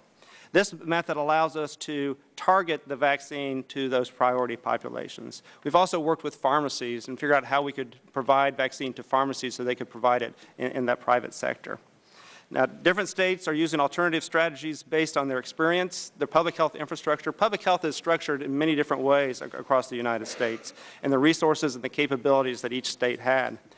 In order to facilitate this, Texas had to develop new resources, new tools, in order for us to register providers and to pre-identify individuals within each priority population. And we made that web-based application and linked it to our primary flu information source at www.texasflu.org. Currently, we have 12,600 healthcare providers in Texas that are part of this distribution system. They've registered to receive vaccine. And of those, we've been able to apportion vaccine to 7,000 providers in our state. In order to complement the system, we have worked with H1N1 in order to address concerns from healthcare providers or from the general public in order to steer them to where we can find vaccine. Due to the limited supply that has been discussed today, states have had to further adjust these plans to help ensure that the most vulnerable individuals are protected. For example, Texas so far has been allocated 3.7 million doses. Of that, we've been able to order 3.3 million doses. However, that's the amount of vaccine that we were told that we would have available back a month ago in mid-October. Because of the limited supplies, we've had to target our populations based on risk and the type of vaccine that was available, and then gradually expand those groups as additional vaccine became available to us. I've outlined the system for the distribution of vaccine to providers in the state of Texas in the information that I've provided you. I note that once the FDA approves and releases a lot, the CDC informs the states about the amount and the type of vaccine that is available, and then a lot of additional work has to take place. We have to match the providers that we know that want vaccine with the vaccine that is available, ensure that they still want that vaccine, and make sure that they're ready to accept that vaccine. It is a challenge to match the current priority groups and to the providers that these populations serve, and we also have to ensure that we have good geographic distribution across a large state like Texas. This can be a complicated and a tedious process. We have been adjusting our plans as we have gone through this event, and recently we adjusted our plans to ensure that 20% of all the allocation that came to our state went to the local health department so they could fill in the gaps that that private provider base was not supplying. I'd like to finish my time by mentioning several of the challenges that we in state public health have faced as part of this pandemic. Note, this pandemic only occurred 7 months ago, and has been noted here, a lot of work has taken place across the United States in that relatively short amount of time. Furthermore, all this work was accomplished in a background of significant reductions in public health across the United States. We estimate approximately 15,000 public health positions have been eliminated over the last year across the United States. Now, despite this success, there's a national perception that we are falling short, partly because I believe we set expectations too high about the amount of vaccine that would be available initially, and the national supply hasn't been adequate to meet the public demand that was created. Additionally, we created the perception that vaccine would be available to all priority groups immediately. These priority groups account for almost half of the U.S. population. And because of the supply limitations, we as a state then had to narrow down those priority groups in order to get the best use of that limited resource. There's also confusion about that process of how vaccines are allocated, ordered, and shipped, and the steps that go into ensuring it gets to the individuals that need it. And there's differences between how the states manage that because of the different structures within public health in their state. These misperceptions have led to false impressions that states are either not pulling down their full allotment, or second, that they're not being allotted the amount that should be according to their population. And both of those impressions are false. There is also a challenge in developing tools to link individuals that are seeking vaccine with the providers that have the vaccine. And various tools have been developed, including web-based tools, but there's challenges with those tools, that the providers that we're shipping doses to may only receive a small amount of vaccine, and if we put their name on a web page, we may steer a lot of individuals to those sites and give another false impression that vaccine would be available. And I think that would compound the current challenges that we are having. Instead of doing that, we in the state of Texas have worked with H1N1 and provided them a list of the providers and have steered individuals to H1N1, and then we can give individual guidance on where they can seek vaccine in their community. And we've also, as I noted earlier, sent additional vaccine to the local health providers. We also have Please summarize. Okay. I think we also have a challenge related to the public health has been funded, and that's been alluded to earlier today, the intermittent nature in which some of the funds have come down, one-time funding, and that's been difficult.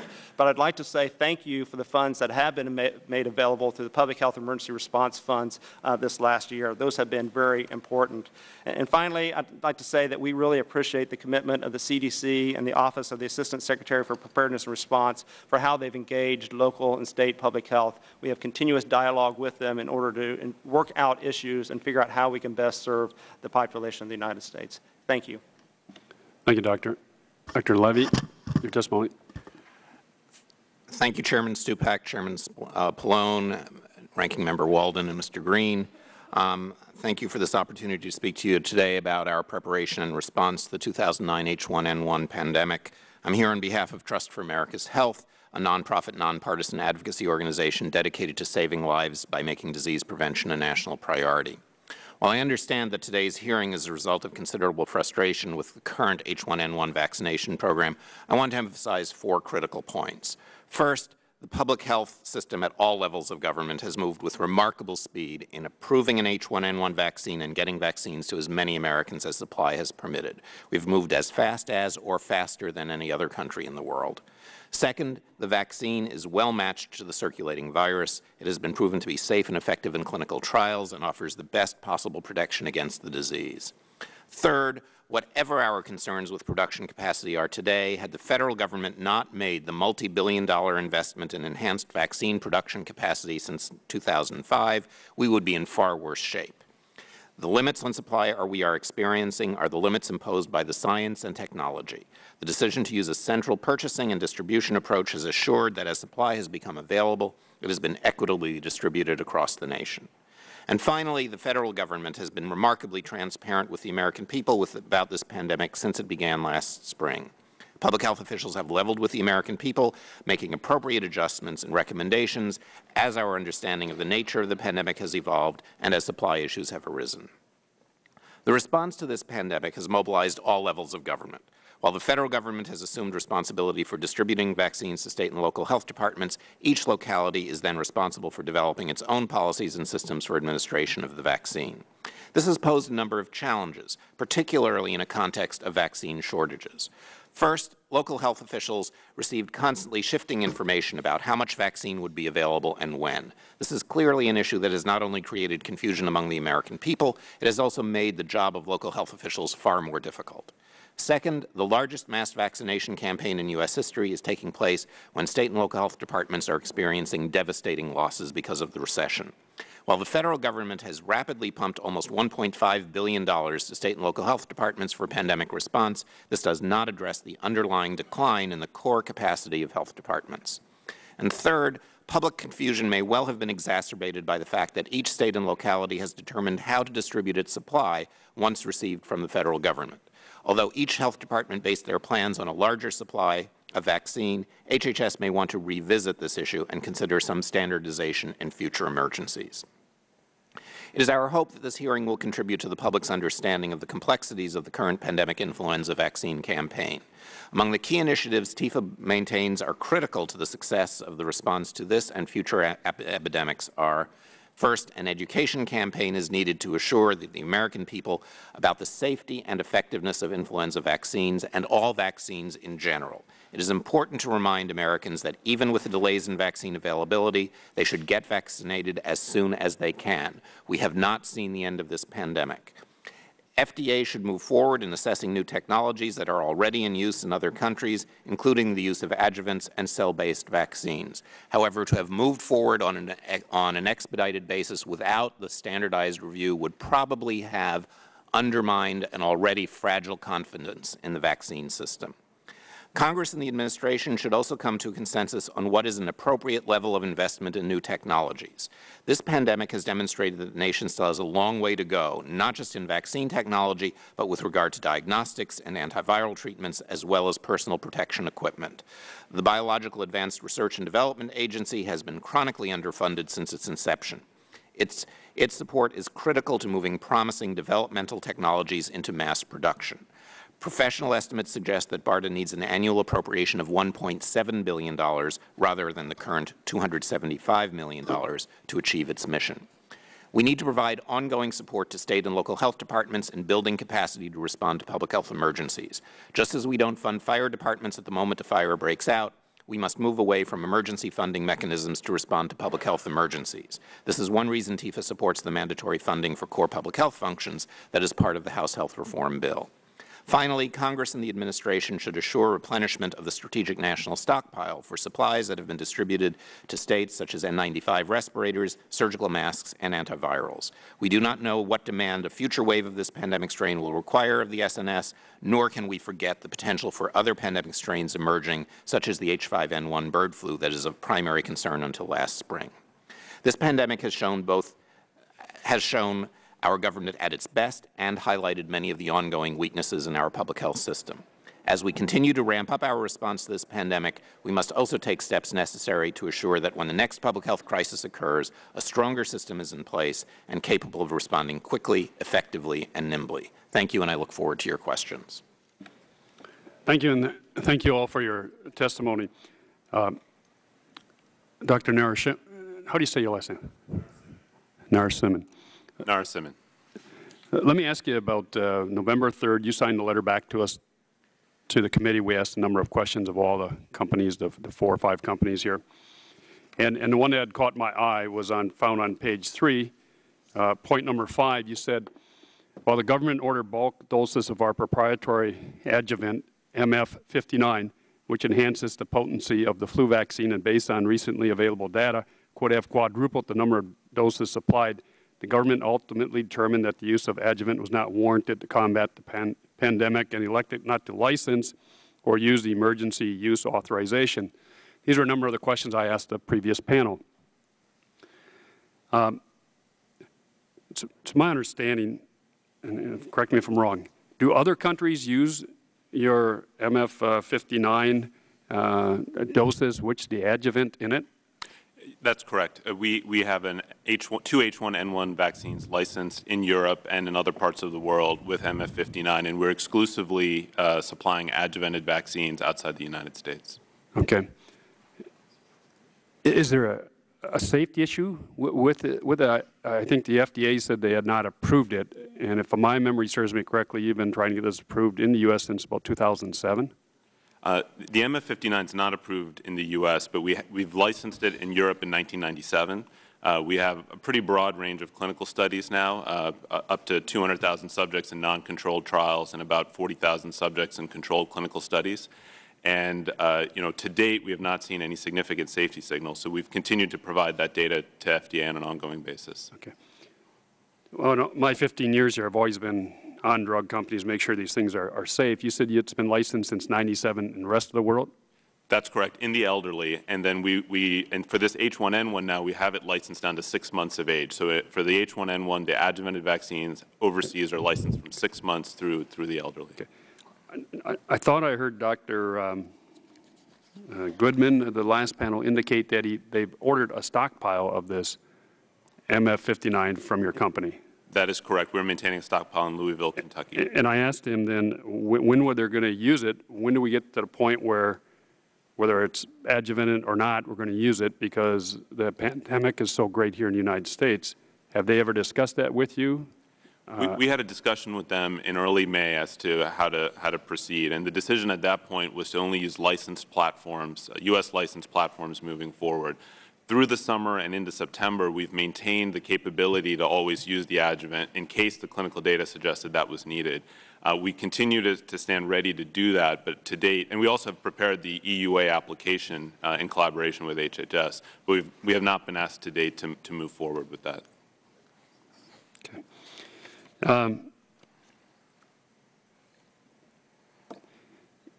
I think in your testimony you said you started discussing this in 2007, whether you should use adjuvant or not, with the FDA in 2007.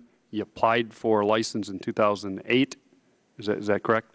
We applied for a new drug application, IND, an investigational new drug, in 2008, and we've been going back and forth with the FDA since then.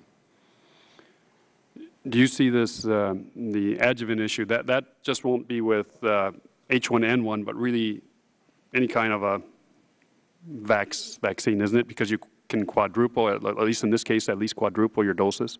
That's correct. I mean, there's a number of benefits from the adjuvant. One is you improve the immunogenicity so that if you have children or the elderly who don't respond, you can actually make them respond to the vaccine. You can increase the number of doses. Another valuable thing of the adjuvant, which was not as relevant in this case, is if the virus changes. So in the spring, if the virus changes, there might be the need to revaccinate everyone in the U.S., whereas with the adjuvant, you can cover a certain amount of variation in the virus we've seen in our clinical studies. Now, we haven't looked at that yet in this case, but it would at least provide you that flexibility. Dr. Levy, is it fair to ask you, is it fair to say that this is something we ought to look at as a country? I mean, the FDA hasn't licensed it. I know you mentioned in your testimony about making sure drugs safe and approved, and that's my concern. I'm sure everyone's concerned on this panel. Are we missing something here? Is it something we should look at closer? Oh, it's definitely something we should look at closely, and I believe the FDA is doing this in a good faith manner. I think, when you think about who we are targeting for this vaccine, the bulk of the data for using the adjuvanted vaccine occurs with the elderly. That's not who's targeted in this vaccine. And so we're just beginning to get the kind of data that would be associated with kids. But I think the larger question is we have so much vaccine hesitancy in this country, so much inaccurate knowledge about whether vaccines are safe, and particularly whether this flu vaccine is safe. Sure. To add on through an emergency use application a new element that may indeed be safe could well have undermined the efficacy of this campaign. So this one's been around for, as I said, I think 97 or so, and been approved. Would it be prudent to maybe leave the decision to the parent whether or not they wanted their child to be vaccinated with an H1N1 vaccine that's adjuvated as opposed to a not? It is sometimes hard to understand why there is so much hesitancy around vaccines in general and this particular vaccine. I think we had a real public health question as to whether people would accept a vaccine that had a new product in it. Now, if things had been worse and this had been a much more severe pandemic, we may have needed to go that way anyway because whatever risk around hesitancy might have been overcome by fear of the virus itself. But I don't think that's where we are. I do believe that we need to move expeditiously in preparation for any future pandemic to be able to better address these questions about adjuvants and other technologies. Okay, my time's up. Mr. Walden, for questions, please. Thank you very much, Mr. Chairman. For those of us who don't spend our lives in the world you're in, could somebody give me like a 20-second explanation of an adjuvant? Doctor? Sure. The adjuvants have actually been used in vaccines in the United States since the 1920s. There's one called alum that's been used extensively. You might pull that mic a little closer. Adjuvants are actually additives that we put in the vaccine that actually boost the immune response. So in this case, what we would do is we'd make the vaccine as we normally would make it, add in the adjuvant, and then see how the vaccine performs. And typically, a lot less vaccine is needed, and the immune response is higher. And in your clinical trials overseas, did I hear you say correctly that you haven't seen any adverse response? Well, maybe not any adverse response. You always have some, but nothing out of the band you would look at? In our clinical trials, and I also just wanted to correct, we have now 25,000 subjects that are non-elderly. So it's not that we don't have data in elderly. We have quite a robust data set in the non-elderly population. We only see we see reactions comparable to seasonal vaccine for adverse events. And when in 2008 did you apply to FDA for approval? We did not apply, just to clarify, we did not apply for approval. The first step is to file an IND, and so we filed for the IND, which would then allow us to take the steps to file for the approval. Our intention has been to use our European data to try to move forward. The question always has been how much data needs to be repeated in the U.S. that was done in Europe. And when in 2008 did you do the first application? I could get back to him in the exact date. I think it was mid-2008. And what else do you hear from FDA that you need to supply that you haven't? I think they would like to see adequately controlled randomized studies under FDA oversight that demonstrate the safety and benefit of the vaccine. We have a lot of data. Most of it's been generated not under FDA oversight with EMEA, European oversight. And the question for us as a company is how much of this can we realistically be expected to repeat? And of course, with flu vaccines being as profitable, or not as profitable as they are. Or as profitable as they are, which is to say they're not. Yeah. Okay, so going back then, well, let me run this on out. I mean, if this were the feared avian flu that we had hearings on and the potential of 4 out of every 10 dying because of it, I guess we would declare some sort of emergency and take whatever risk there is. But if you're using this MF59 in Europe and you're not seeing any real problems, I just wonder what it would take here to get going on that. What does FDA tell? We should ask FDA more. Yeah, I can't speak for the agency. My understanding is if the severity was such, or if the unadjuvanted vaccines had not worked, then we would have looked at this much more seriously. With H5N1, it's very difficult to get the unadjuvanted vaccines to work. So hence the MF59 becomes, adjuvants in general become much more important. In this case, because they had an unadjuvanted vaccine that worked, I think they were more reluctant to move with the adjuvant. And I would say that HHS and BARDA has funded a lot of our work with adjuvants, so the U.S. government has supported a lot of the work that we've done. But looking at it from where you are today with the FDA, what kind of timeline do you think you and the FDA are on? And I realize they're your regulator and approver, and you have to, be really nice here. But I don't mean to put you on the spot. Just for my sake, the public's sake, what kind of timeline? The way we look at this is we have an H1N1 adjuvanted, we have a seasonal adjuvanted, we have an H5N1 adjuvanted. Our goal is to get one or all, ideally all of these licensed as soon as possible. And we would be willing, of course, to file as soon as we can find a pathway with FDA that makes sense. But I think we would be unwilling to repeat large clinical studies and incur all the costs again if that's what's ultimately going to be required, unless the government helped us. Yeah.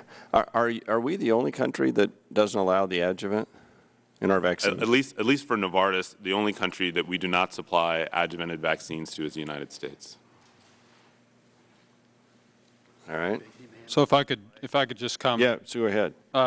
CSL has a unique adjuvant as well that we developed in Australia, and we did put it into the H5N1 that we supplied to Australia during that time frame a few years ago. And H5N1 is what? That's the bird flu, okay. the avian flu. Got it. We also have multiple research programs going on with partner companies who are developing vaccines utilizing our adjuvant. And this adjuvant is being manufactured in Kankakee, Illinois. So we manufacture it here, we just can't use it here. It's being used in clinical trials with new vaccines that are being developed by other companies that we partner with. And as you've used it in other countries, if I understood you correctly. We've done the studies for H5N1 in Australia. And did you find any outlier effects? We found it to be safe and efficacious. Okay. We're also able to produce MF59 in the Holly Springs facility, and we expect the MF59 suite in Holly Springs, North Carolina, to be operational in December. All right. My time has expired. I know we have other members here who want to ask questions. Thank you, Mr. Chairman. Thank you to the panel. Chairman Plone. Thank you. I was going to use my time with Dr. Lakey here because you're the state guy, and I don't know if you were here when I asked the first panel, but all my questions were about distribution and also about funding because Dr. Laurie brought it up. Basically, you know that CDC has left it up to the states to decide how to distribute the vaccine. So I wanted to know how a state decides which entities will distribute vaccine, how many doses they receive, and essentially, do you agree with the CDC that these decisions should be left to the states, or should they be dictated by the federal government maybe a little more strictly? I mean, I know they have guidelines, but, I don't know if you were here before, but I've been getting, all these criticisms in New Jersey about the Wall Street firms getting the vaccine because they can distribute it better or, than some other places.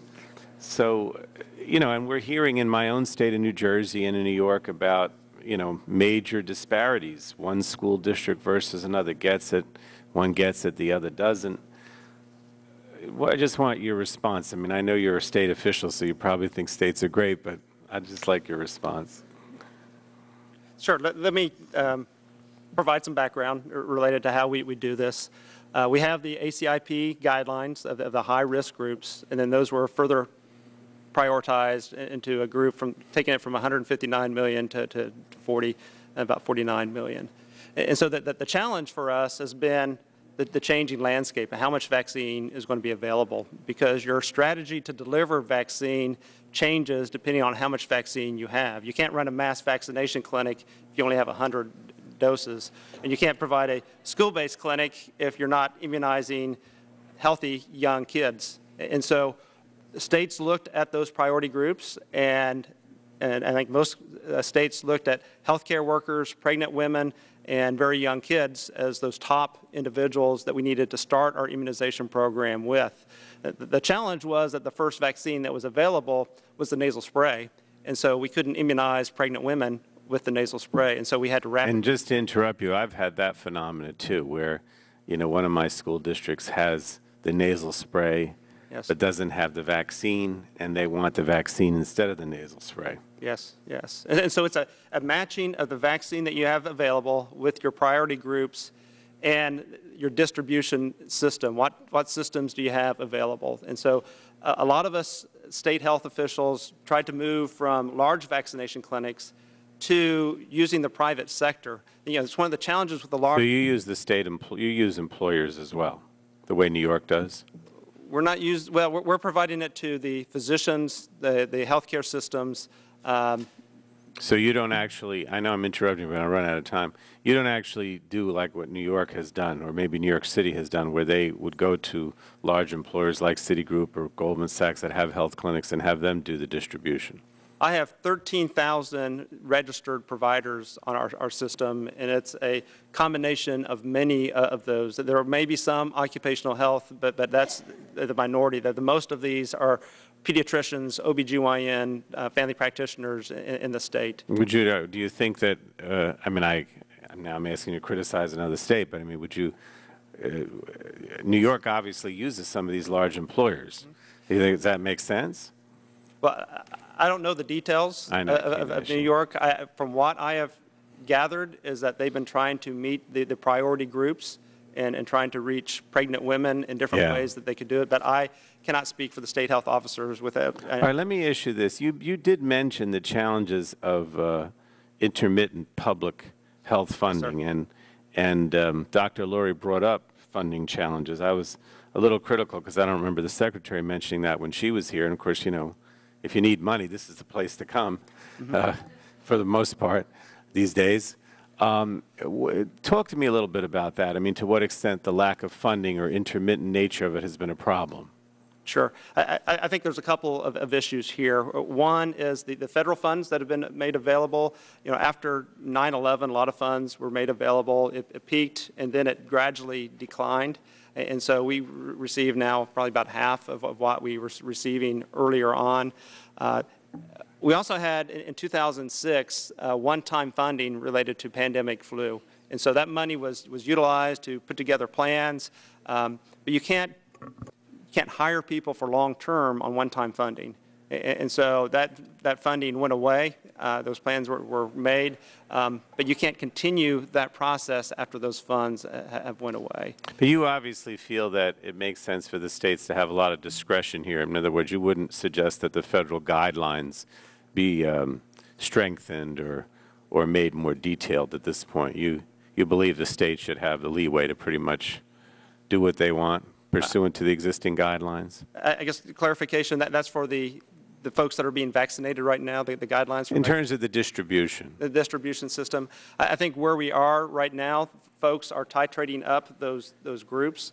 I think they based that on their capacity as a state. What were the resources? What was their history with delivering vaccine? And then they used those systems. And so you have public health is structured many different ways across the United States. And they used that uniqueness of their system, who they could reach the quickest in order to determine their priority groups, using the same basic philosophy, trying to get pregnant women, young kids, healthcare workers from the beginning, but then how they massaged that and adjusted that was dependent on what that state system was. All right. Thank you. Thank you, Mr. Chairman.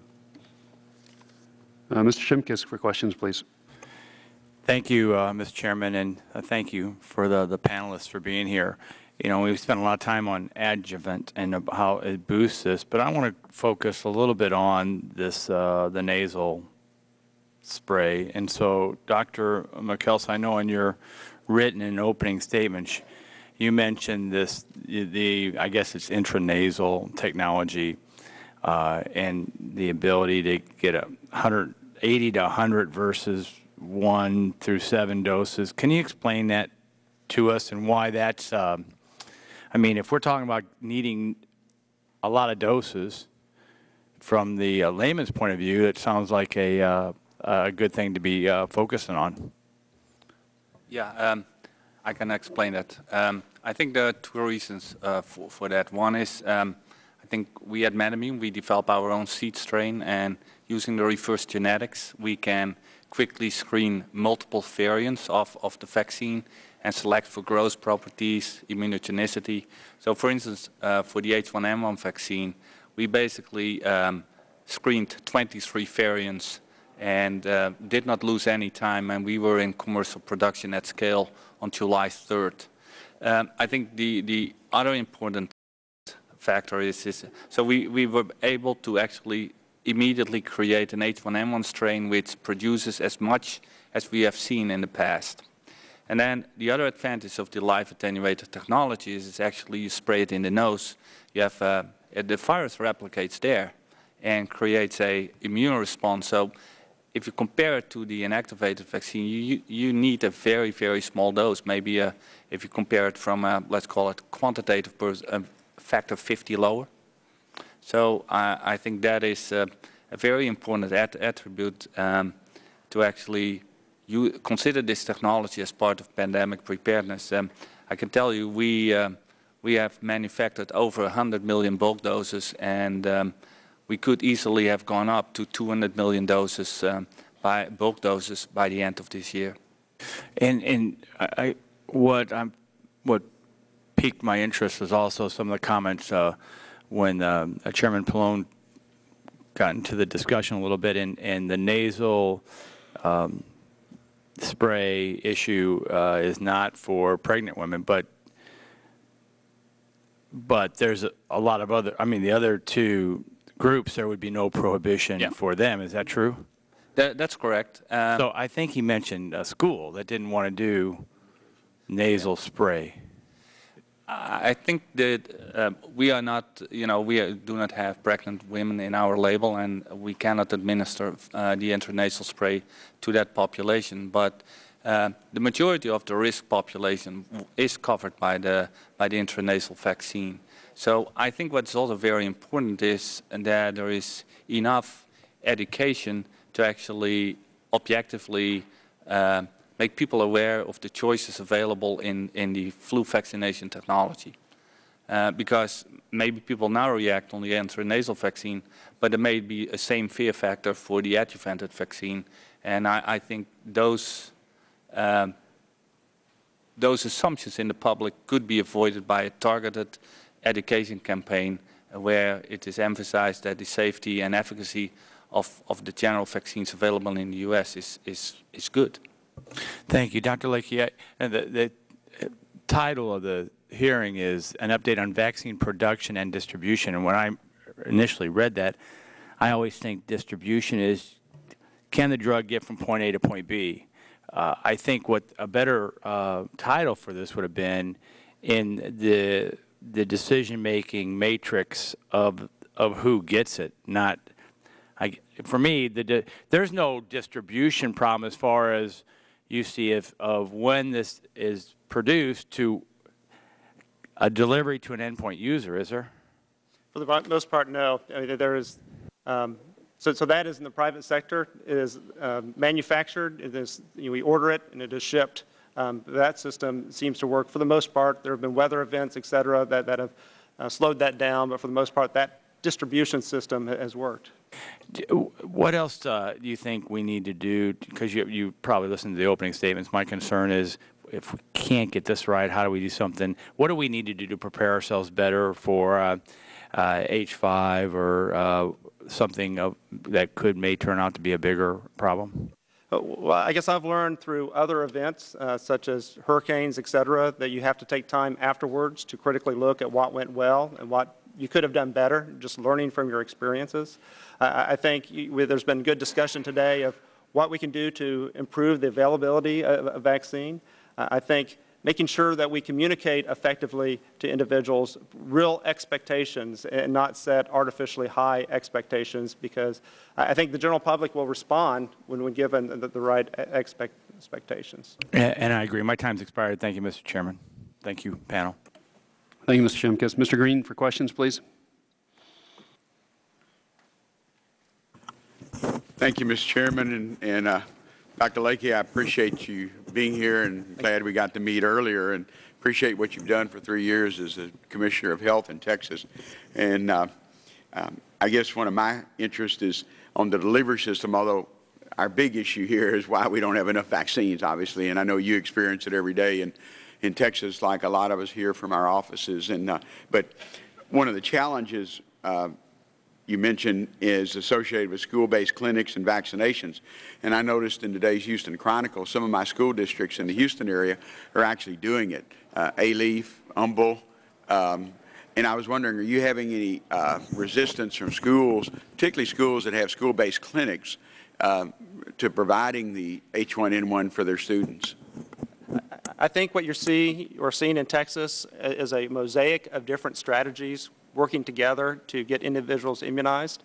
I think some schools, there are school systems that have a lot of experience with school-based clinics, and those seem to work. There are other school systems that haven't done that well, haven't done it in the past.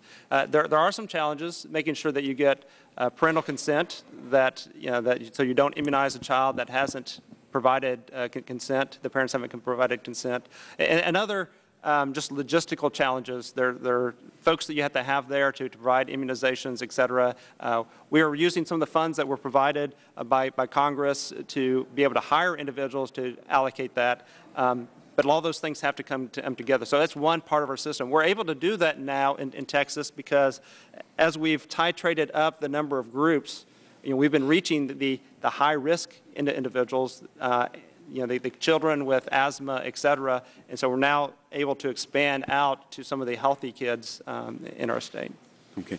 Can you tell us how public health emergency funds help you and other state public health departments set up and operate the H1N1 program? Excuse me again, sir? How the public health emergency funds that you receive help with that? Yeah, the public health emergency funds came in 3 components, and they've been critical to our ability to respond. The first part had to do with getting surveillance systems. Again, public health has been cut, and so having feet on the ground in order to investigate cases, figure out whether this H1 or not, that's been critical to hire those individuals.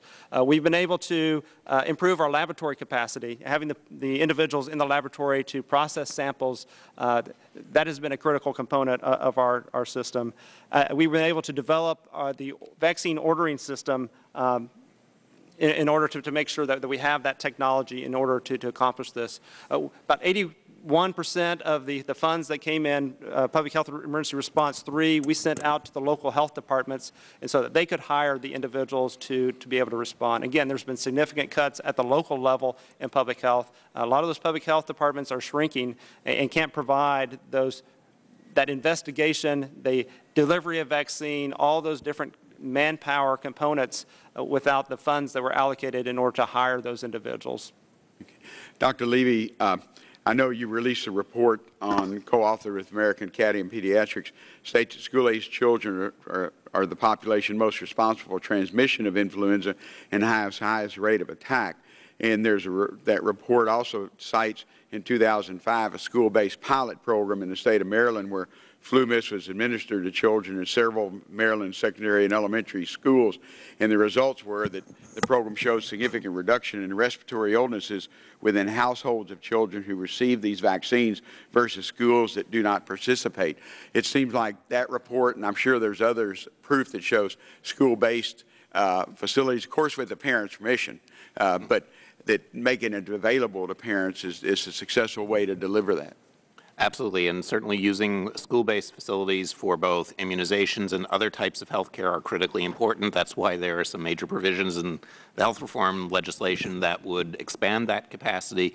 This is a tremendous opportunity to reach kids, and a lot of our pandemic planning assumed that kids would not it would be more like seasonal flu and the elderly would be most vulnerable. As it turned out, young kids were the most vulnerable, and so if we had a strengthened school-based clinic and immunization program, we'd certainly be in better shape today. Okay.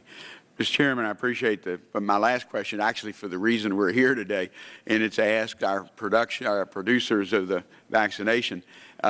I know there's been a lot of discussion regarding benefits of new technologies and to produce flu vaccines, and the cell culture is the newest one, but I understand that there's no difference. We wouldn't be producing faster vaccines using cell as compared to the eggs, and if each of you, as brief as you could, respond to that. Is there something we could do that would make it quicker, whether it's eggs or the cell? I think, cell culture is not a game changer. I think I'll steal that phrase from Tony Fauci. The game changer probably is really something along the lines of a universal flu vaccine, which you could stockpile. It covers all different variants of flu strains over the course of seasons. However, that's a long ways away. In terms of saving time, whether it's cells or eggs, you're again dealing with Mother Nature. You have to adapt the virus to the system that you're utilizing. And perhaps with cells, maybe you save 2 or 3 weeks. But in terms of capacity and overall production capacity, I don't think that it's really a game changer. You'll get virus out there, vaccine out there at about the same time.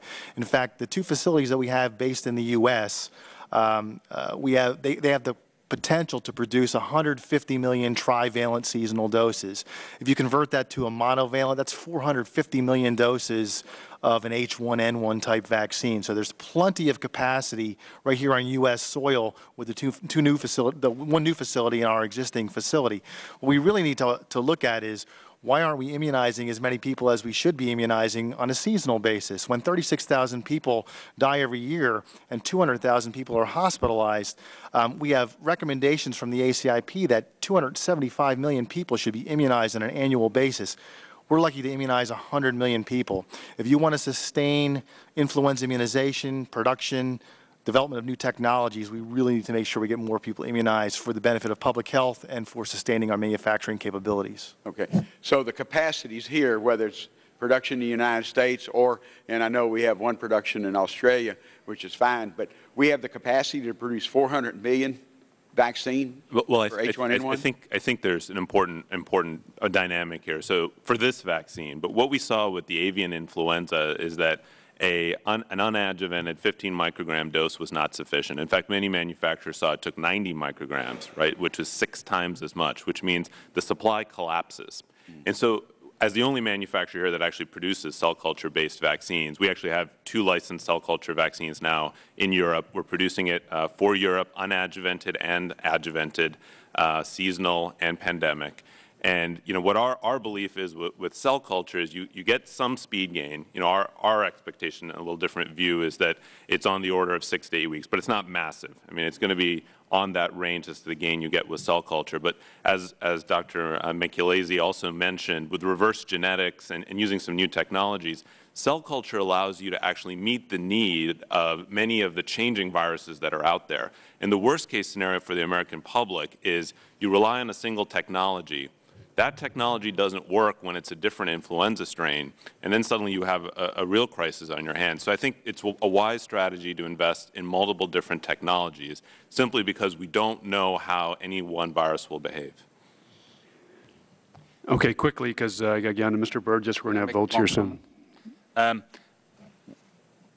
For us, the acts are working well, but I think if you can have the cell culture technology also available, it de-risks the supply in the fact that if you have a really bad avian flu going around, it may affect the supply of eggs and those kind of things. I think the scalability of cell culture technology is very critical, and I think especially if you think about the live attenuated flu technology, we have a facility in Frederick, Maryland with 2 2,500-liter bioreactors. With the cell culture flu intranasal technology, we could manufacture half a billion doses in that facility. And if you think about the cost efficiencies you could generate, I think the cell culture at scale could be a very interesting asset and guarantee or further guarantee supply of flu vaccine. Thank you. Mr. Burgess, for questions, before you start, I should mention that you're one of the members that had written to myself and Chairman Pallone and asked for this hearing, and along with other members, but we appreciate it, and we'll start with the questions. You're kind to point out that I didn't whine. And, you just finished up on an excellent point, Doctor. Mike Levitt came and testified here in, I guess it was 2005. It was going to be very, very difficult to develop the number of eggs that would be needed to produce the vaccines if we'd culled all our chickens the month before.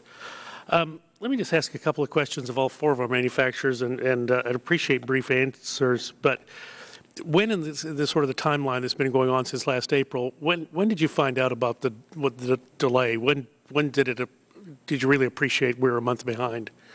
Well, I'll respond first. I think that we did not, because we did not participate in the pandemic RFP that was put out by the U.S. government a couple of years ago, our contract was a bit different.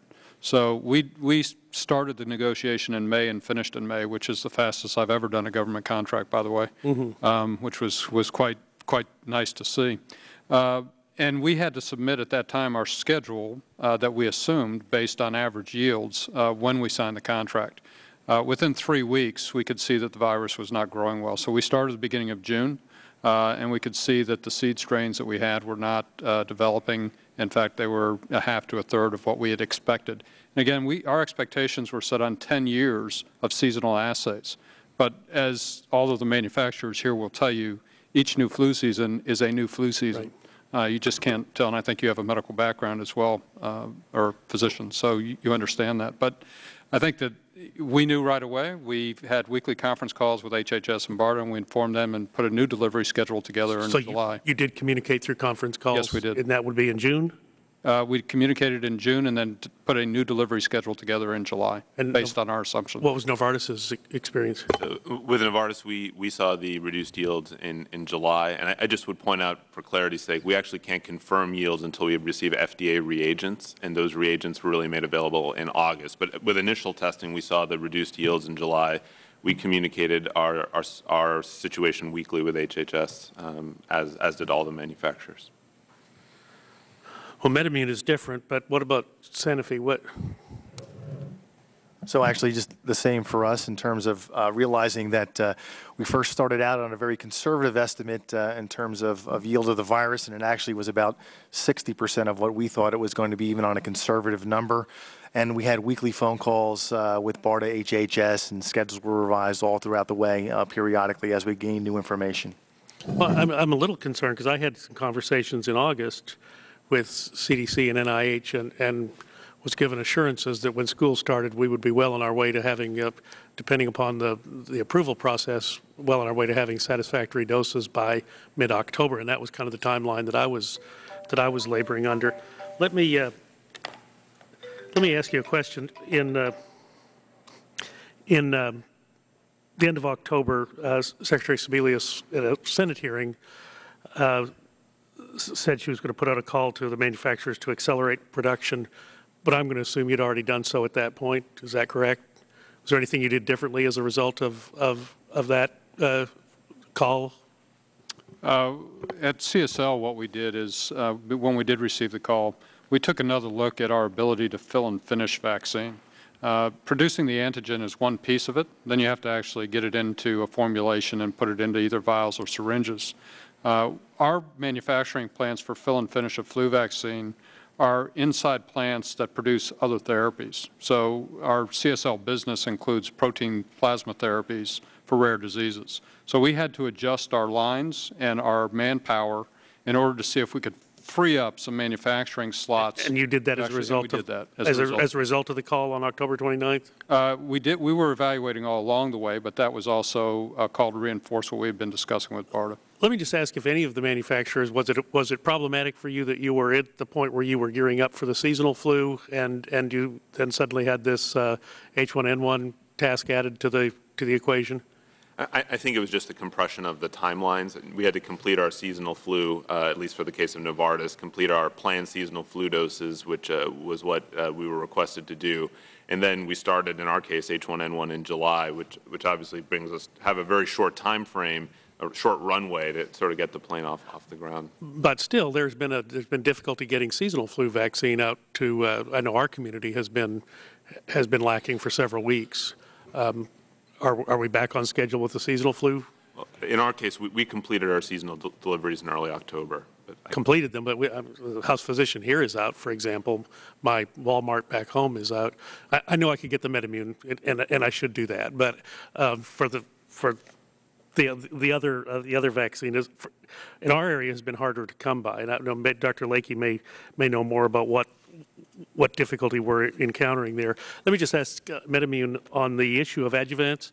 Are there adjuvants that you use with your attenuated live virus? We don't use any adjuvants in our. Because your yield and the method of immunogenicity is such that the yield is so high? It's a live virus, and it replicates in the nasal cavity. You don't need an adjuvant. Dr. Lakey, let me just want to highlight that we completed our seasonal manufacturing also in time, and we're even able to accelerate it so to free up more manufacturing capacity for H1N1.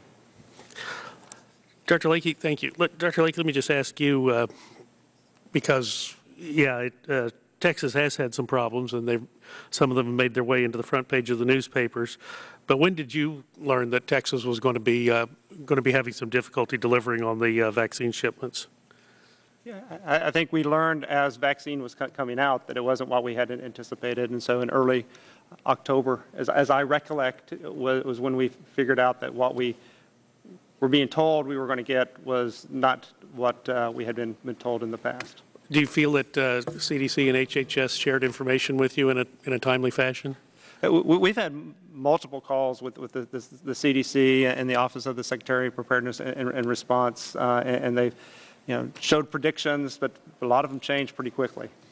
Now, have they been helpful in helping you adapt to the change in the vaccine availability?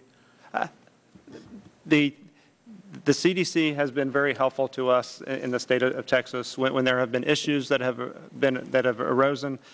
We have called them individually. We have conference calls 2 times a week with their leadership with all the state health officers to discuss issues and to have a question and answer time period. And so they have been available and have answered questions. And how about the manufacturers themselves? Have they similarly responded with information when you needed it, or do your communications go directly through CDC? My communication would go through the CDC. The manufacturers would discuss that information with the CDC. So there hasn't been a direct conversation between state health departments and the manufacturers. And you and Mr. Pallone talked a little bit about funding. Do you have I get the feeling that the level of funding, the $1.5 billion, was not satisfactory. Do you have an idea in mind of what would bring us to a level of funding that would be satisfactory? So this is for the FER funding right now. There's the Association of State and Territorial Health Officials talked to state health officers to figure out what they think they would need. That survey thought that about $800 million would need to be available in order to continue this response through March. Some state health departments are in better shape than others. Some, I believe about half of them, are predicted to run out of their FER funding by the end of this year.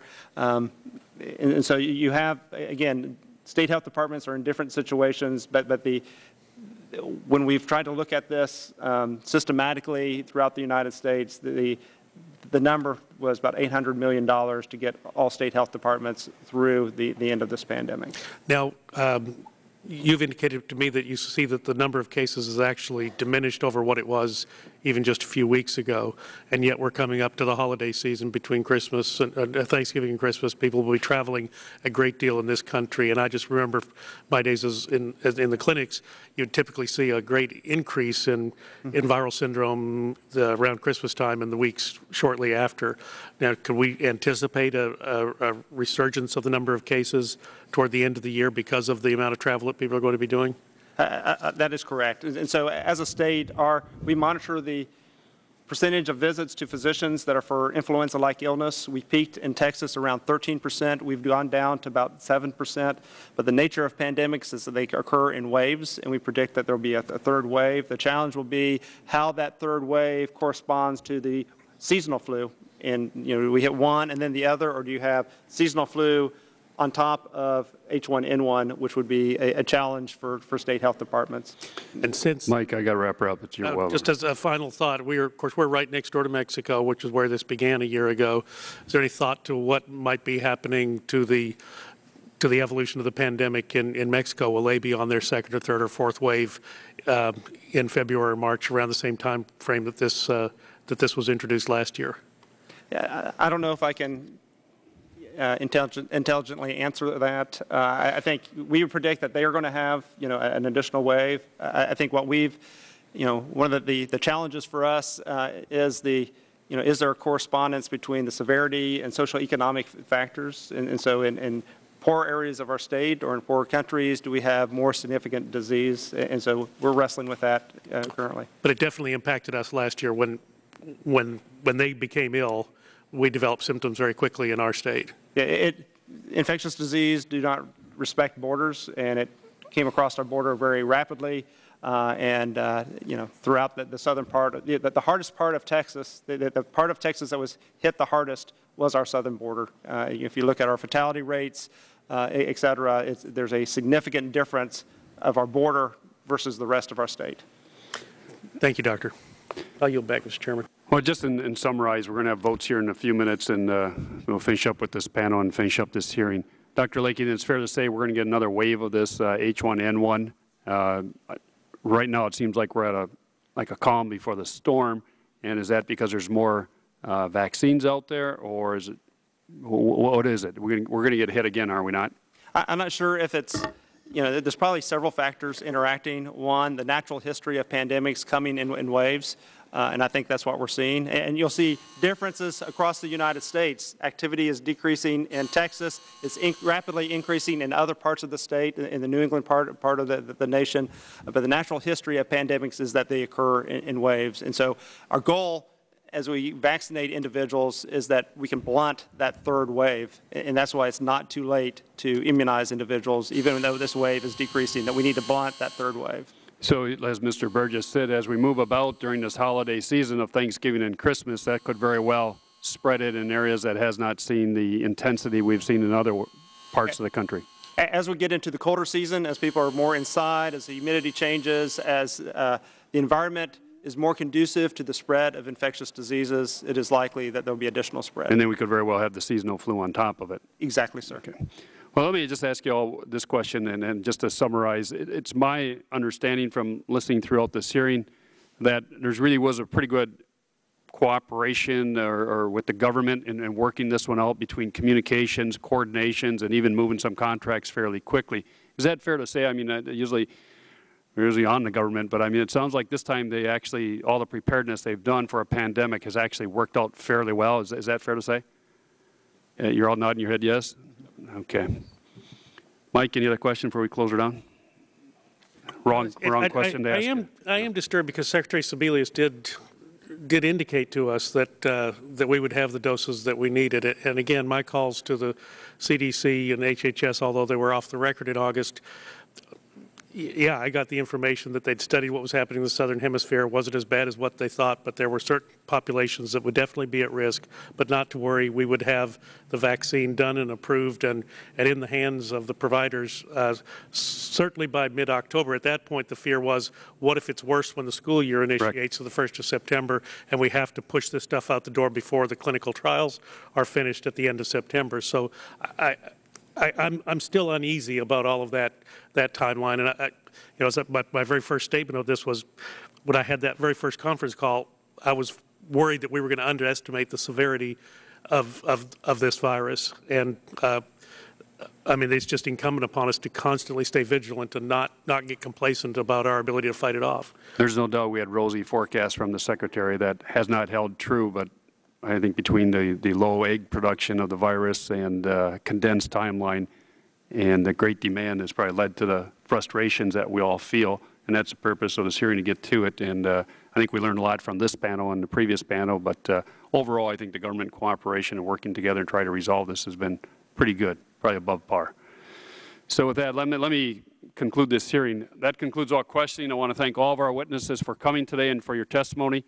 The committee rules provide that the members have 10 days to submit additional questions for the record. That concludes our hearing. This joint hearing of the Health and Oversight and Investigation Subcommittee is adjourned.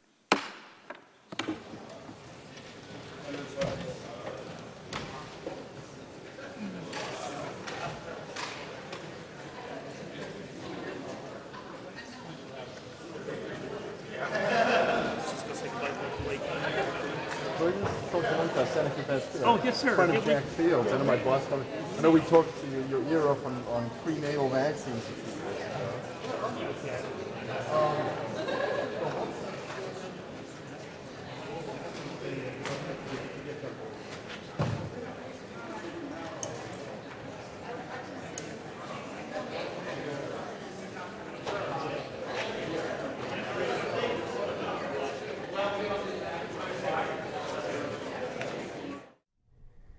The U.S. Senate gavels in shortly. They'll begin with about an hour of general speeches before considering a bill aimed at helping the caregivers of injured veterans. It would also expand veterans' health care in rural areas.